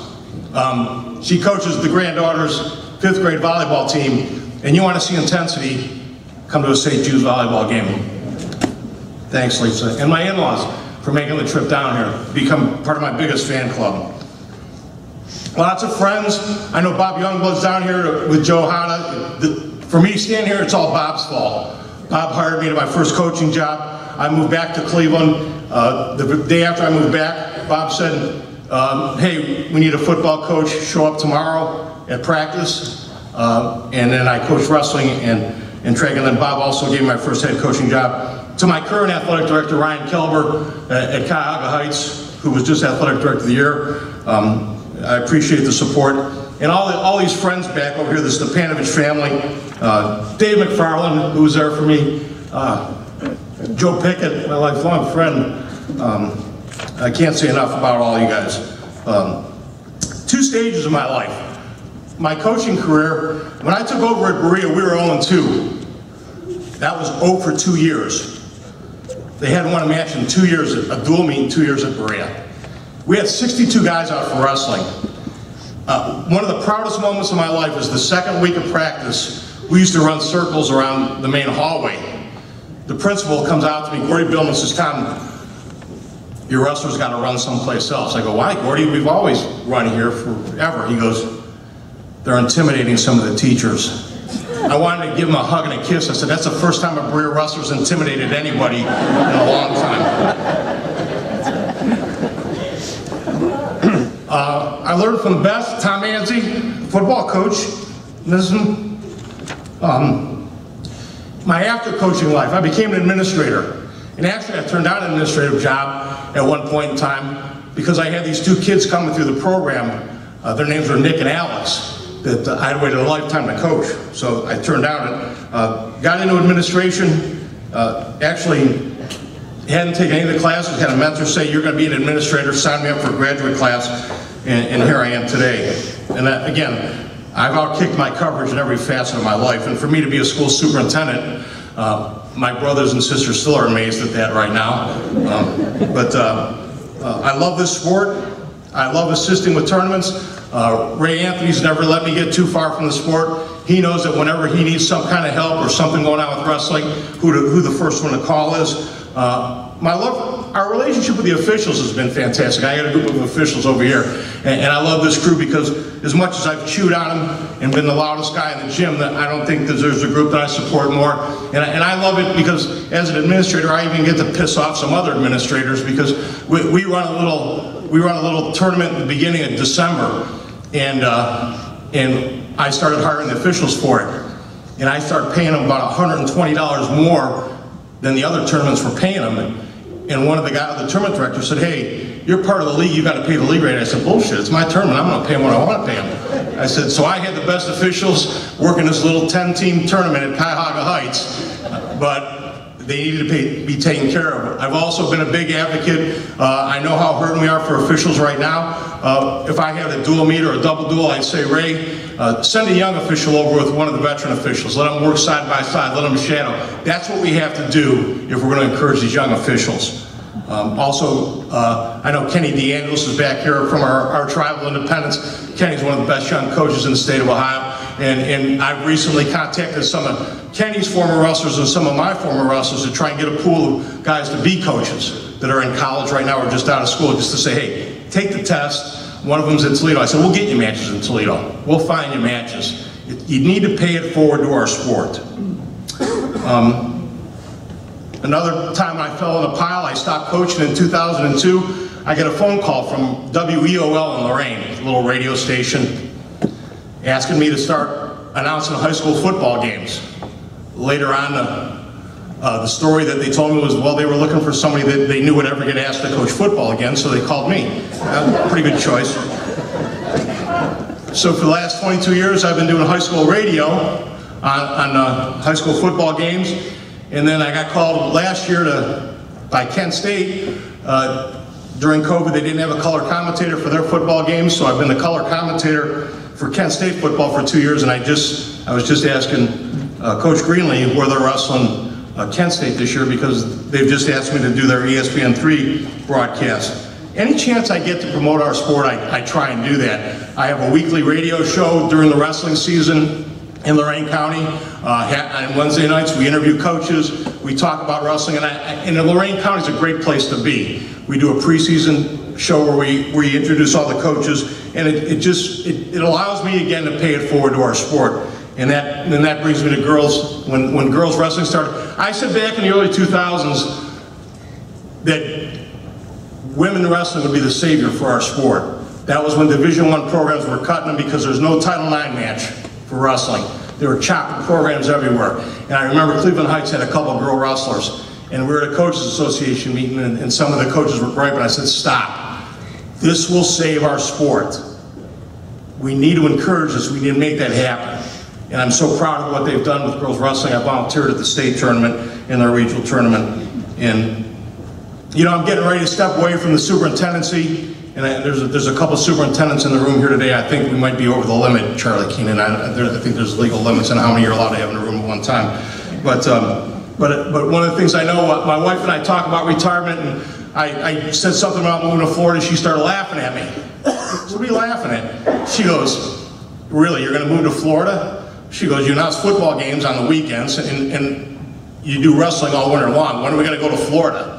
So she gets it. Sometimes that's my breath of reality there. So I want to thank the group. I want to again congratulate everybody. This is an incredible honor, and I'm incredibly humbled by all this. So thank you. Go wrestling.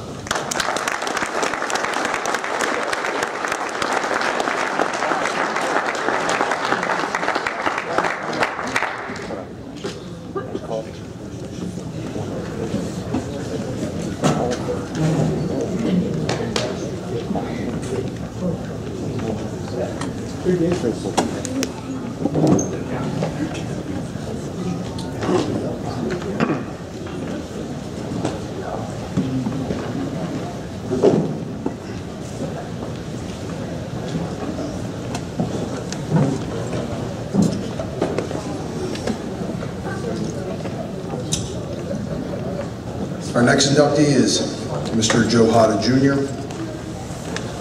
Mr. Hada has dedicated his life to wrestling for over 50 years as an athlete, coach, and official.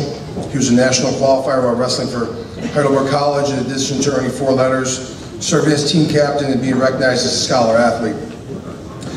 Joe began his coaching career in Latonia, then moved to Menor High School where he coached for 26 years, serving as assistant coach for 6 years and a head coach for another 20. Joe amassed 217 wins as a head coach and was recognized by the National Coaches Association for his 200th win in 1999.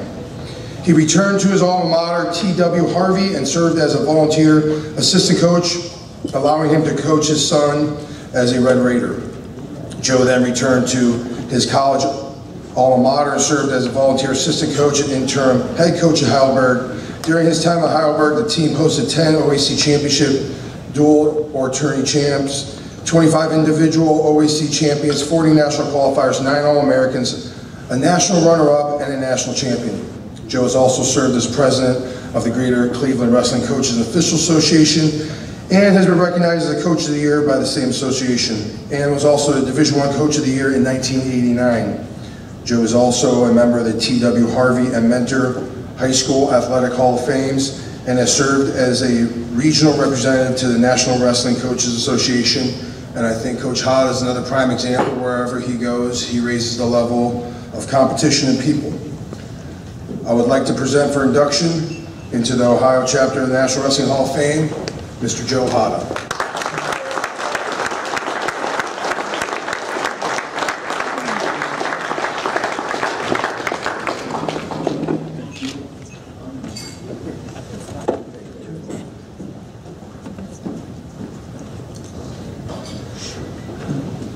Wow.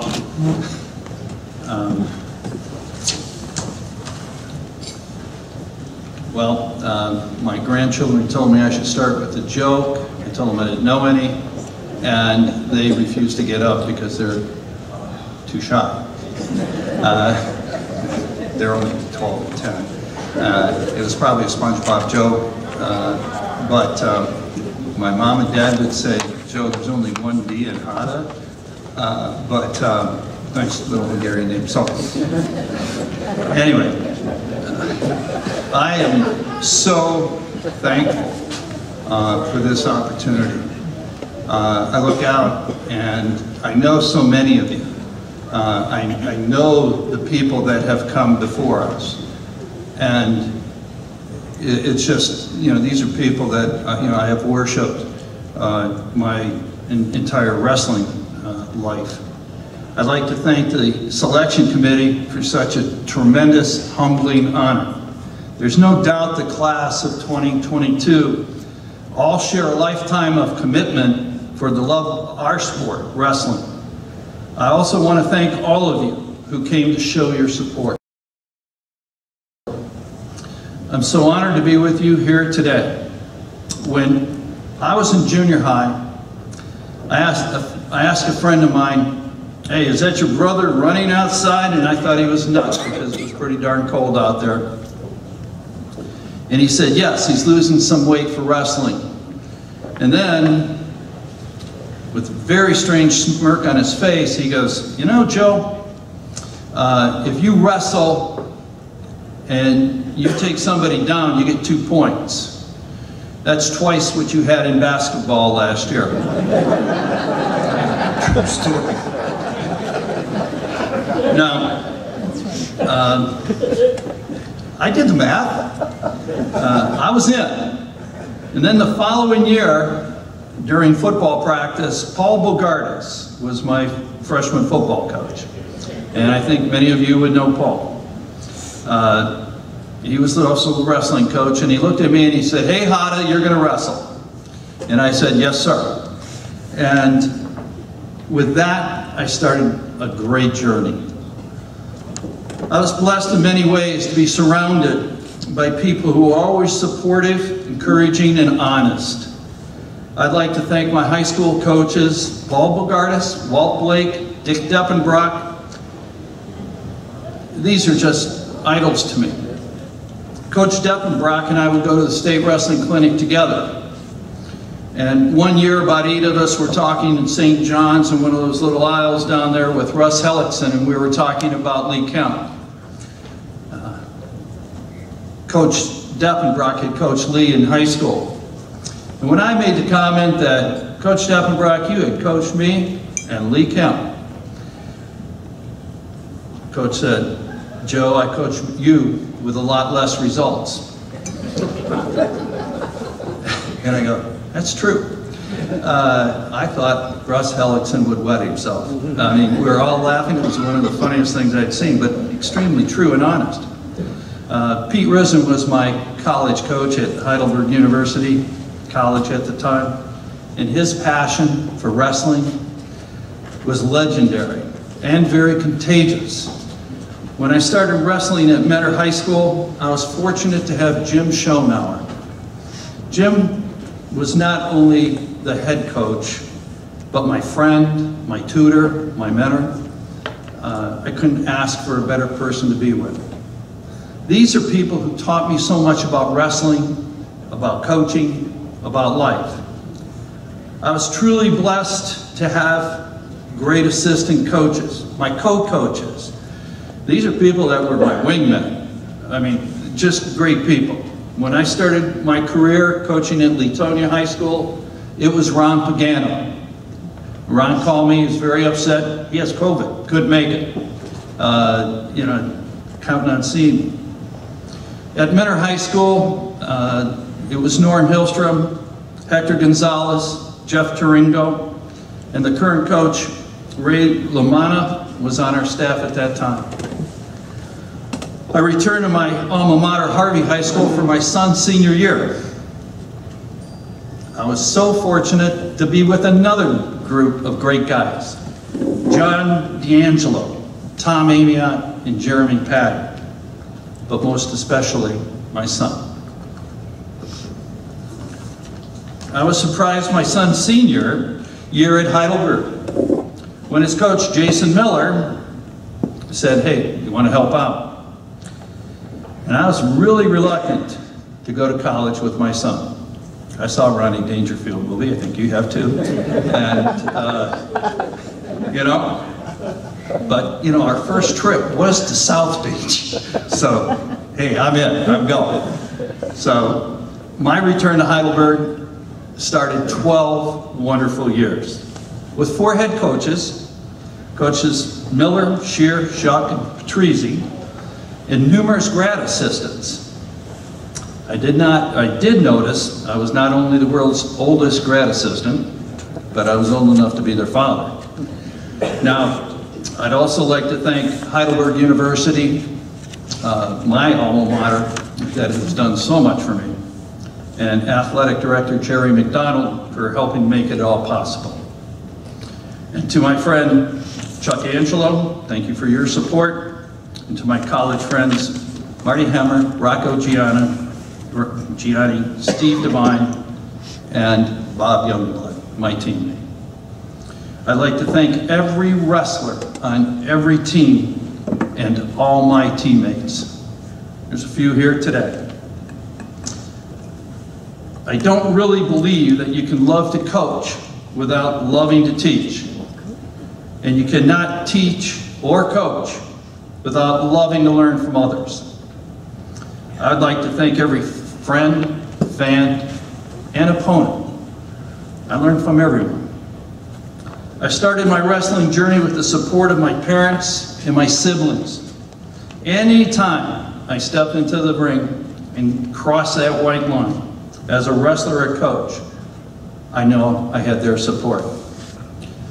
I wish they could be here today. I'm so blessed to have, knew that was coming, right time. So blessed to have the love and support of my family. Now these people have to stand because they've always stood for me. My daughter Julie and her friend Brad. My son Joe and our grandchildren Jackson and Lexi. There's more. There's our daughter Betsy, who is one fantastic fast pitch coach. The best coach's wife in the world and everyone here that's ever coached. knows how important that is. The love of my life, my wife, Mary.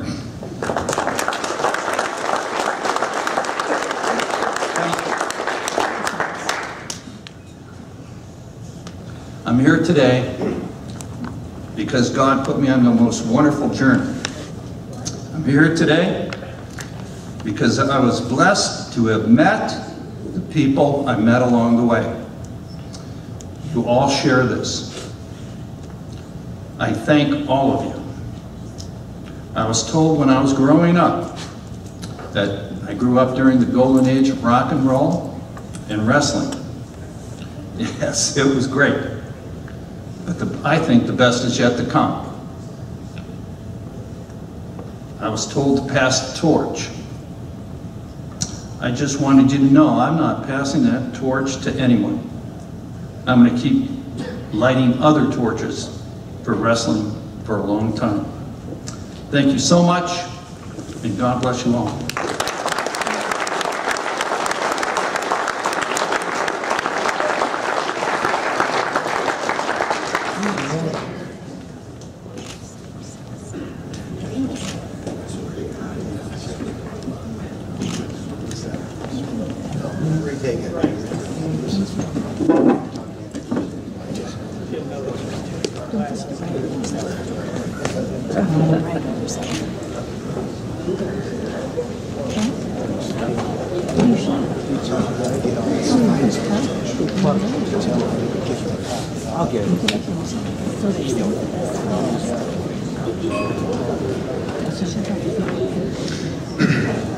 Our next inductee is John Jeffire. I think Mr. Jeffire is another example of how deep this class is and how unique this class is of the class of 2022. Again, he's one of the inductees. Everywhere he went, he seems to raise the level of not only the wrestling in the area, but it seems like the people of the wrestling community. John Jeffire began his coaching career in Sweden, where he was a Greco-Roman champion and worked with youth wrestlers learning freestyle. Mr. Jeffire continued his coaching career in the United States, first moving to Chelmsford High School as assistant, where he captured a Massachusetts State Championship and an outright New England Championship, the first in his school's history. John then moved on to Ohio, where he began coaching at the University of Findlay, where he produced 43 All-Americans, 5 national champions, and 6 academic All-Americans in a span of just 9 years. In 1995, the Findlay team captured the NAIA National Championship, and John was voted National Coach of the Year. He is the winningest coach in Findlay history with 72 dual wins, but, which I think is probably the most important thing, his proudest accomplishment is that all of his 4-year eligible wrestlers who used their 4 years of eligibility all received their college degrees. John then moved on to Eastern Michigan as assistant and an interim head coach, where they produced an All-American and a first academic All-American in his school's history. John then returned to high school ranks, producing multiple district and regional champs and 5 state champions. John has also coached internationally and has been inducted to the Hancock County Athletic Hall of Fame and the University of Findlay Hall of Fame. I would like to induct into the Ohio chapter of the National Wrestling Hall of Fame, Mr. John Jeffire.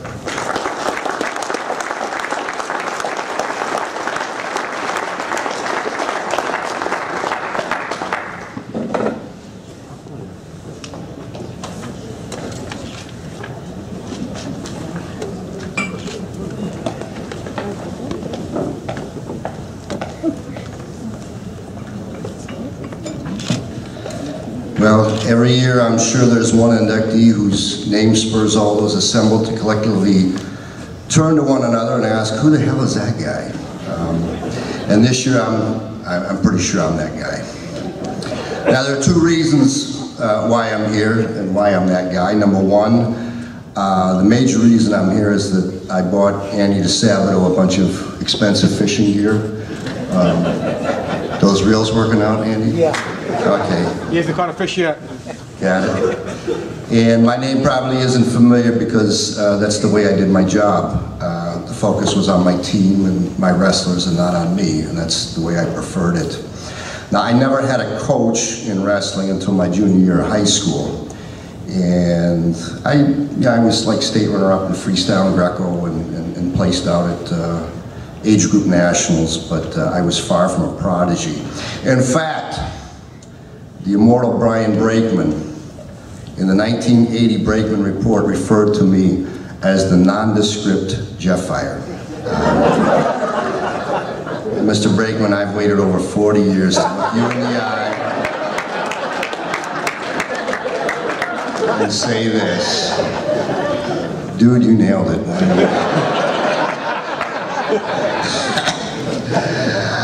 I can't even describe what I did out there, so Mr. Brakeman, kudos. Coaching, though, that's my calling, and that was how I was able to give back. And if there's one thing I've noticed amongst all of the inductees, they talk about giving back, and that's the hallmark of the character of everybody that's here. And I congratulate everybody so far. You're just an outstanding group of people. This is my time to say thank you. And first, my high school coach was Corky Marcelli, back here. His son Vic, give him a hand, this guy. His son Victor's now starting at Virginia, and this is how close our relationship is. He's godfather to my son, and there's a reason. He was like a father to me, and he took me under his wing. I had no talent, I didn't have a clue. By the time I was finished with him, I still didn't have any talent, I still didn't have a clue, but he made me into a better person, and that's something I really will always be appreciative for. We traveled overseas in 1980 to Sweden, and that was, like I said, why I got to do that, it's hard to explain, but it was a tremendous period in my life. I got to train with Janne Koström, was a Swedish Olympian, and Krista Persson, and these guys ignited my love of Greco. And then I went to college, and I wrestled for John Clark at St. Lawrence University in New York. You probably know his sons, Mitch and John. Coach Clark was a master psychologist, and I blew my knee out at the Cornell Open my junior year, and my leg never recovered. I had 3 surgeries, and I wasn't any good before the surgery. I was even worse after it. And he allowed me to be the student assistant. And for me, I kind of felt like I was a glorified water boy. But he let me corner some wrestlers at some of the tournaments we went to, and I figured it out pretty quick. It felt a lot more gratifying to coach somebody than to be the guy in the circle. And these guys taught me, you know, hard work. We all know hard work, but they also taught me humor and humility and an increasingly rare concept of sportsmanship. And I owe these guys a debt that I can never repay. And that led me to my first head coaching job at the University of Findlay. And I took over a program that had only 6 guys on the entire program. I like to say they were so bad that I could beat all of them, and that's not a good thing. They scored 0 team points at nationals, and I was told straight up, either you create a program here or we're going to drop the program.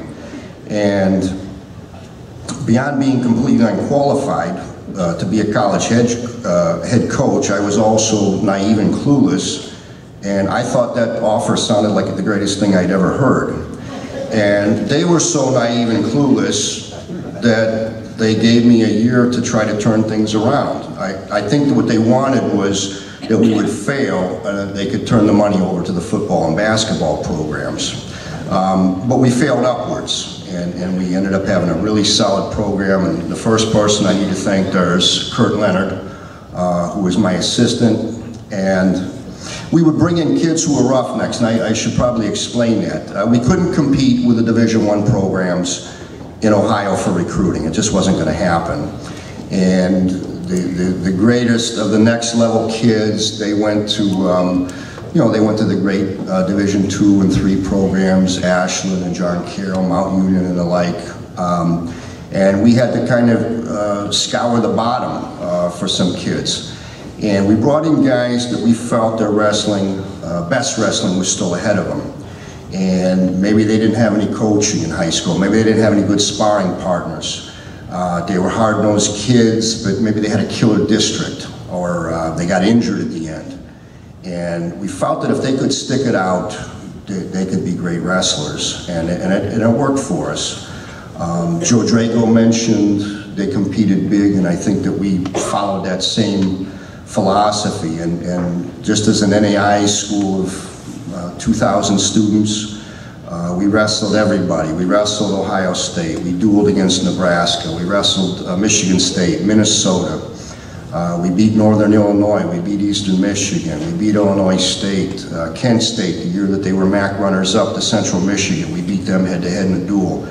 And that only happened not because of me, but because of the young men that gave me a chance and bought into the program. And as you mentioned earlier, probably my greatest feat that I'm very proud of is that every kid that used 4 years of eligibility under me left with a college degree. Now along the way we added Miran Karshalava, who's here with his wife Gina. And people ask me if I coach Miran, and I say if, you know, sitting in a corner holding a bottle of water was coaching, then yeah, sure I coached him. Bill, the throwing dummy, basically could have done the same job I did. This guy decided to stay in the US when his Russian team that we hosted returned to the Soviet Union, and he became an undefeated national champion for us, and is now, to me, he's the embodiment of the American dream. He's running one of the most acclaimed wrestling academies in the entire country.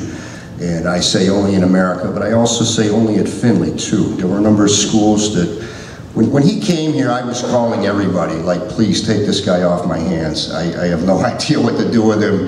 He's way better than anybody here, and they were all kind of like, you know, get lost, Findlay guy, don't bother us. And then shortly he started kicking all those guys' asses, and they were, about that Karshalava guy. I said, what was Dr. Wroble saying? The young son said F you to his dad. Well, that was kind of my response to those coaches. I have to recognize Matt Hammonds, and I wouldn't be here right now if Matt Hammonds hadn't taken up the cause, and he started this nomination process.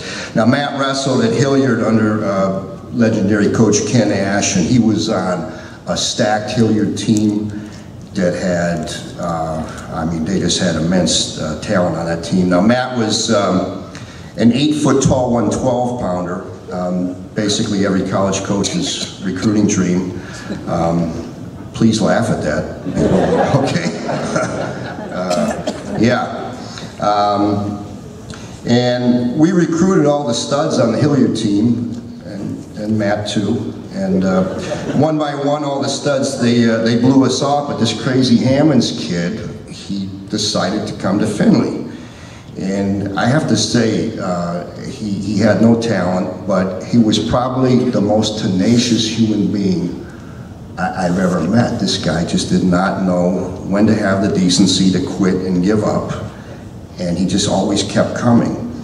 And he only went to nationals because the guy ahead of him broke his hand, and in typical roughneck fashion, he turned that around. He won the first of his 2 All-American awards.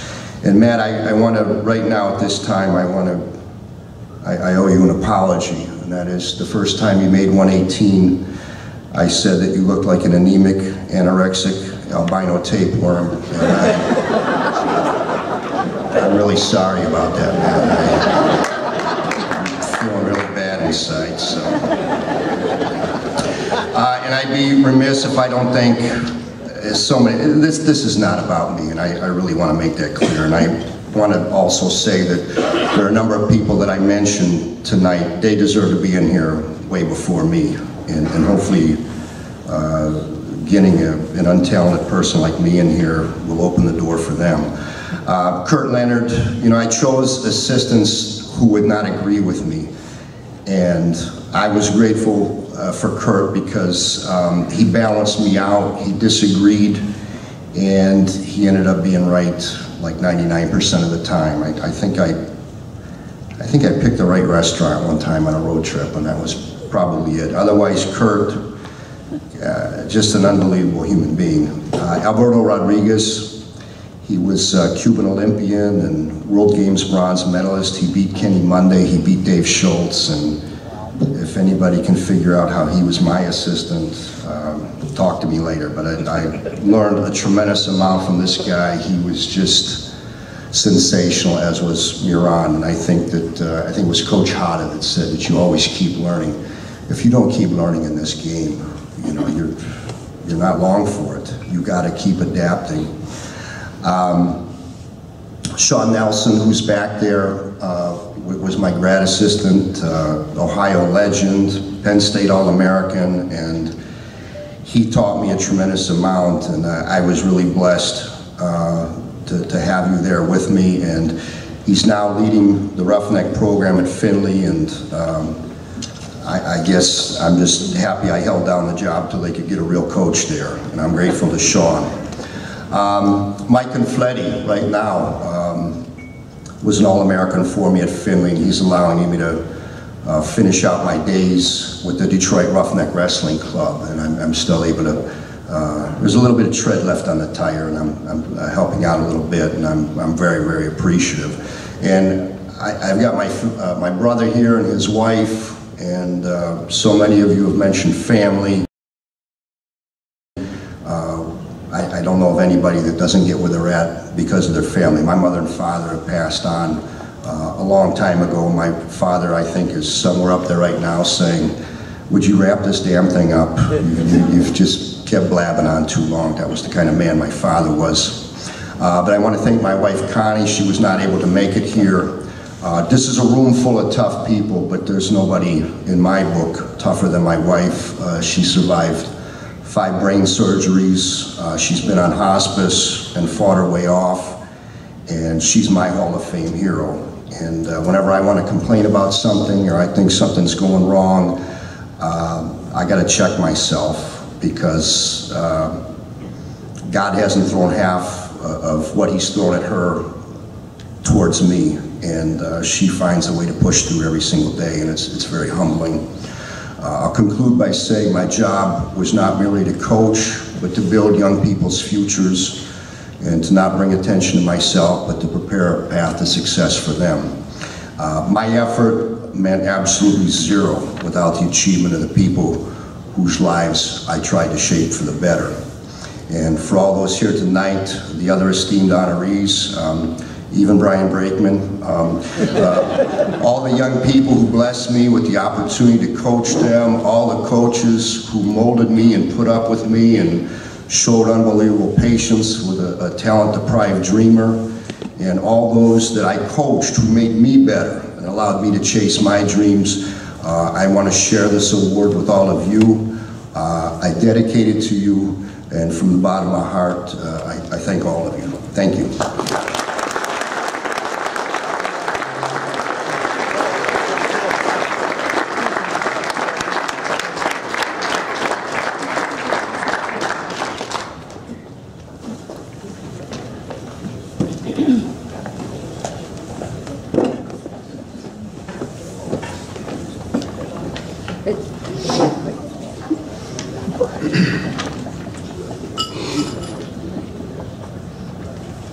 Obviously, Mr. Jeffire was a good coach, but he might be a better comedian. I was waiting for him to say something different to Mr. Brakeman. I don't know about you guys. I was waiting he was going to handle that in a totally different scenario. But our next inductee is Deborah Kallai, and I can tell you this, I think we might have possibly saved the best for last. I can tell you she's very decorated looking into everything she's done, and I think it was my coach, Tom Evans. I don't know if she knew what she was getting involved with when she probably married her husband, Chris, because it seems like wrestling has taken over both of their lives. And I like to tell people this: if you're blessed enough to have your mother around, I always say that the toughest wrestlers usually have the toughest moms, and anybody knew the Kallai boys, they were definitely tough wrestlers. I don't know if it came from Chris as much as it probably came from Mrs. Kallai, but Mrs. Kallai has been involved in Ohio wrestling for over 35 years. She began her wrestling journey at the Little Sibs program at Wadsworth, and then followed that up for additional time at Uniontown Lake. From those 2 stops, Deborah became a para for USA Wrestling, and that's where her career seemed to take off, and has over 2 decades of experience, including doing some of the reaches. The highest level a para can reach, I think it's a P1E, which is the highest ranking possible, which has allowed her to work on anything from regional, national, and world level tournaments. In doing some of the research, I think she is, I know her and Chris have both been President Award winners through USA Wrestling, the first husband and wife, but I think she's done it twice. For 18 years, Deborah has been the Tournament of Champions pairing official and has also served as a USA Ohio pairing co-director. Deborah has assisted over the years in running multiple tournaments, including the Grizzly Invitational, which she and her husband, Chris, so I don't know if any of you know, he's also a Ohio Chapter National Wrestling Hall of Fame inductee, and I think, to set another record, I think they are the only husband and wife to go in for the Ohio Chapter National Wrestling Hall of Fame. They have parlayed their love of wrestling into a family business, and that business is Wrestle One Tournaments. The company operates throughout the country and has run the OHSA State Tournament for the past 2 years and has become the first outside organization given such a privilege.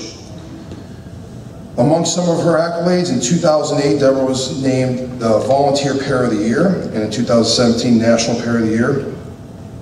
In 2021, she was awarded from the United States Wrestling Officials Association. They recognized her with a Lifetime Award for Excellence. I think what is amazing at this point, I think everything she touches, she dedicates her life to. Most importantly, her family. And I think anybody who's become to know the Kallai family is synonymous with integrity and hard work and doing what is necessary to grow the sport of wrestling. I would love to present for induction into the Ohio chapter of the National Wrestling Hall of Fame, Deborah Kallai.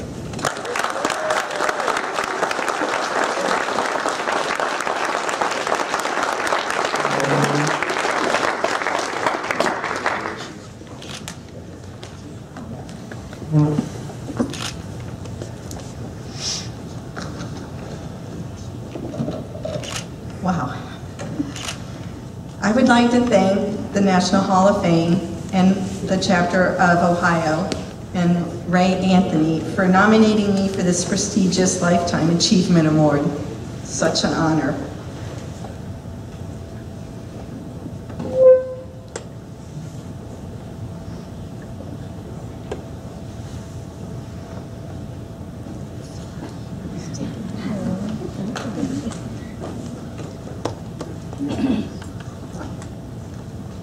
I'm very humbled and honored to be a part of this induction class of 2022. I've been able to work with so many amazing people along the way who have helped me to get where I am today. I've learned how to work together with everyone, building a team and enjoying and making memories along the way. Wrestling makes lasting friendships throughout your life. If it be in your state, at a regional or national level tournament, or across the United States or other countries. At the end of a tournament, if it be youth, junior high, high school, Ohio school state tournament, freestyle Greco qualifier and state tournament, regional or nationals, always giving the wrestlers the best friend tournaments possible. There are so many people who helped me along the way, from my husband, Chris, who wrestled for Coventry High School and was a state placer, 5th. Our sons, Christopher, state champ 2001, our son Matthew, state champ 2002, and 4-time state placer. Joshua, 2005 state placer, 3rd. Wadsworth Little Sis, coaches and wrestlers. Lake Matt Stats, coaches and wrestlers. Ohio Youth Wrestling Program and the Deese family.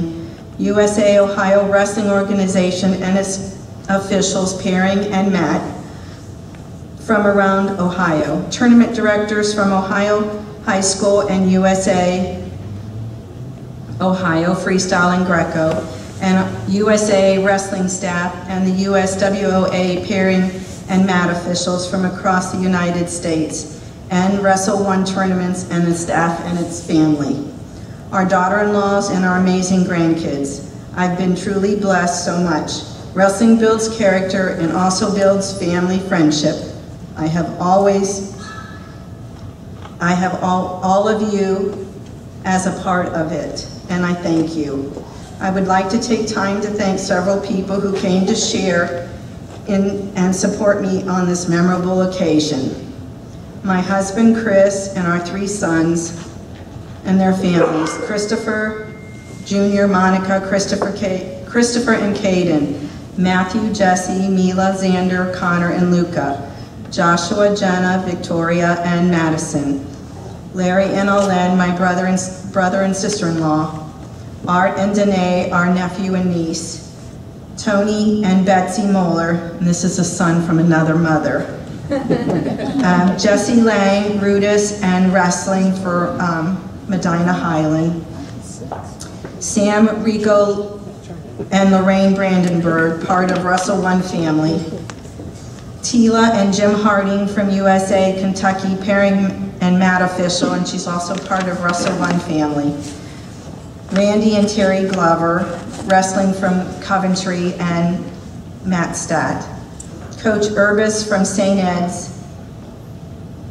Coach Jeff and Dana Coleman, USA Ohio Freestyle Director, Leo and Carol, a part of the beginning of my journey in running tournaments. I pulled her from the stands at Wadsworth and I said, you need to help me.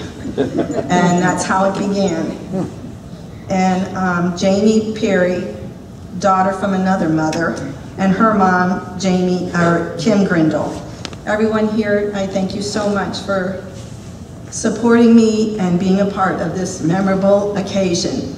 And my 2 brother-in-laws who are in heaven, Mike Kallai and Charlie Kallai, they were part of this as well.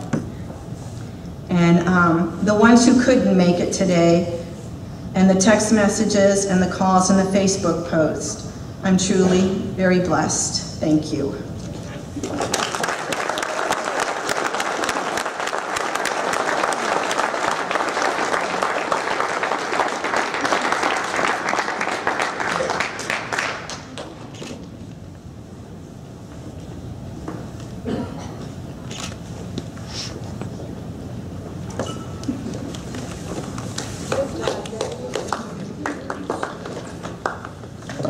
How about one more round of applause for all the inductees this year?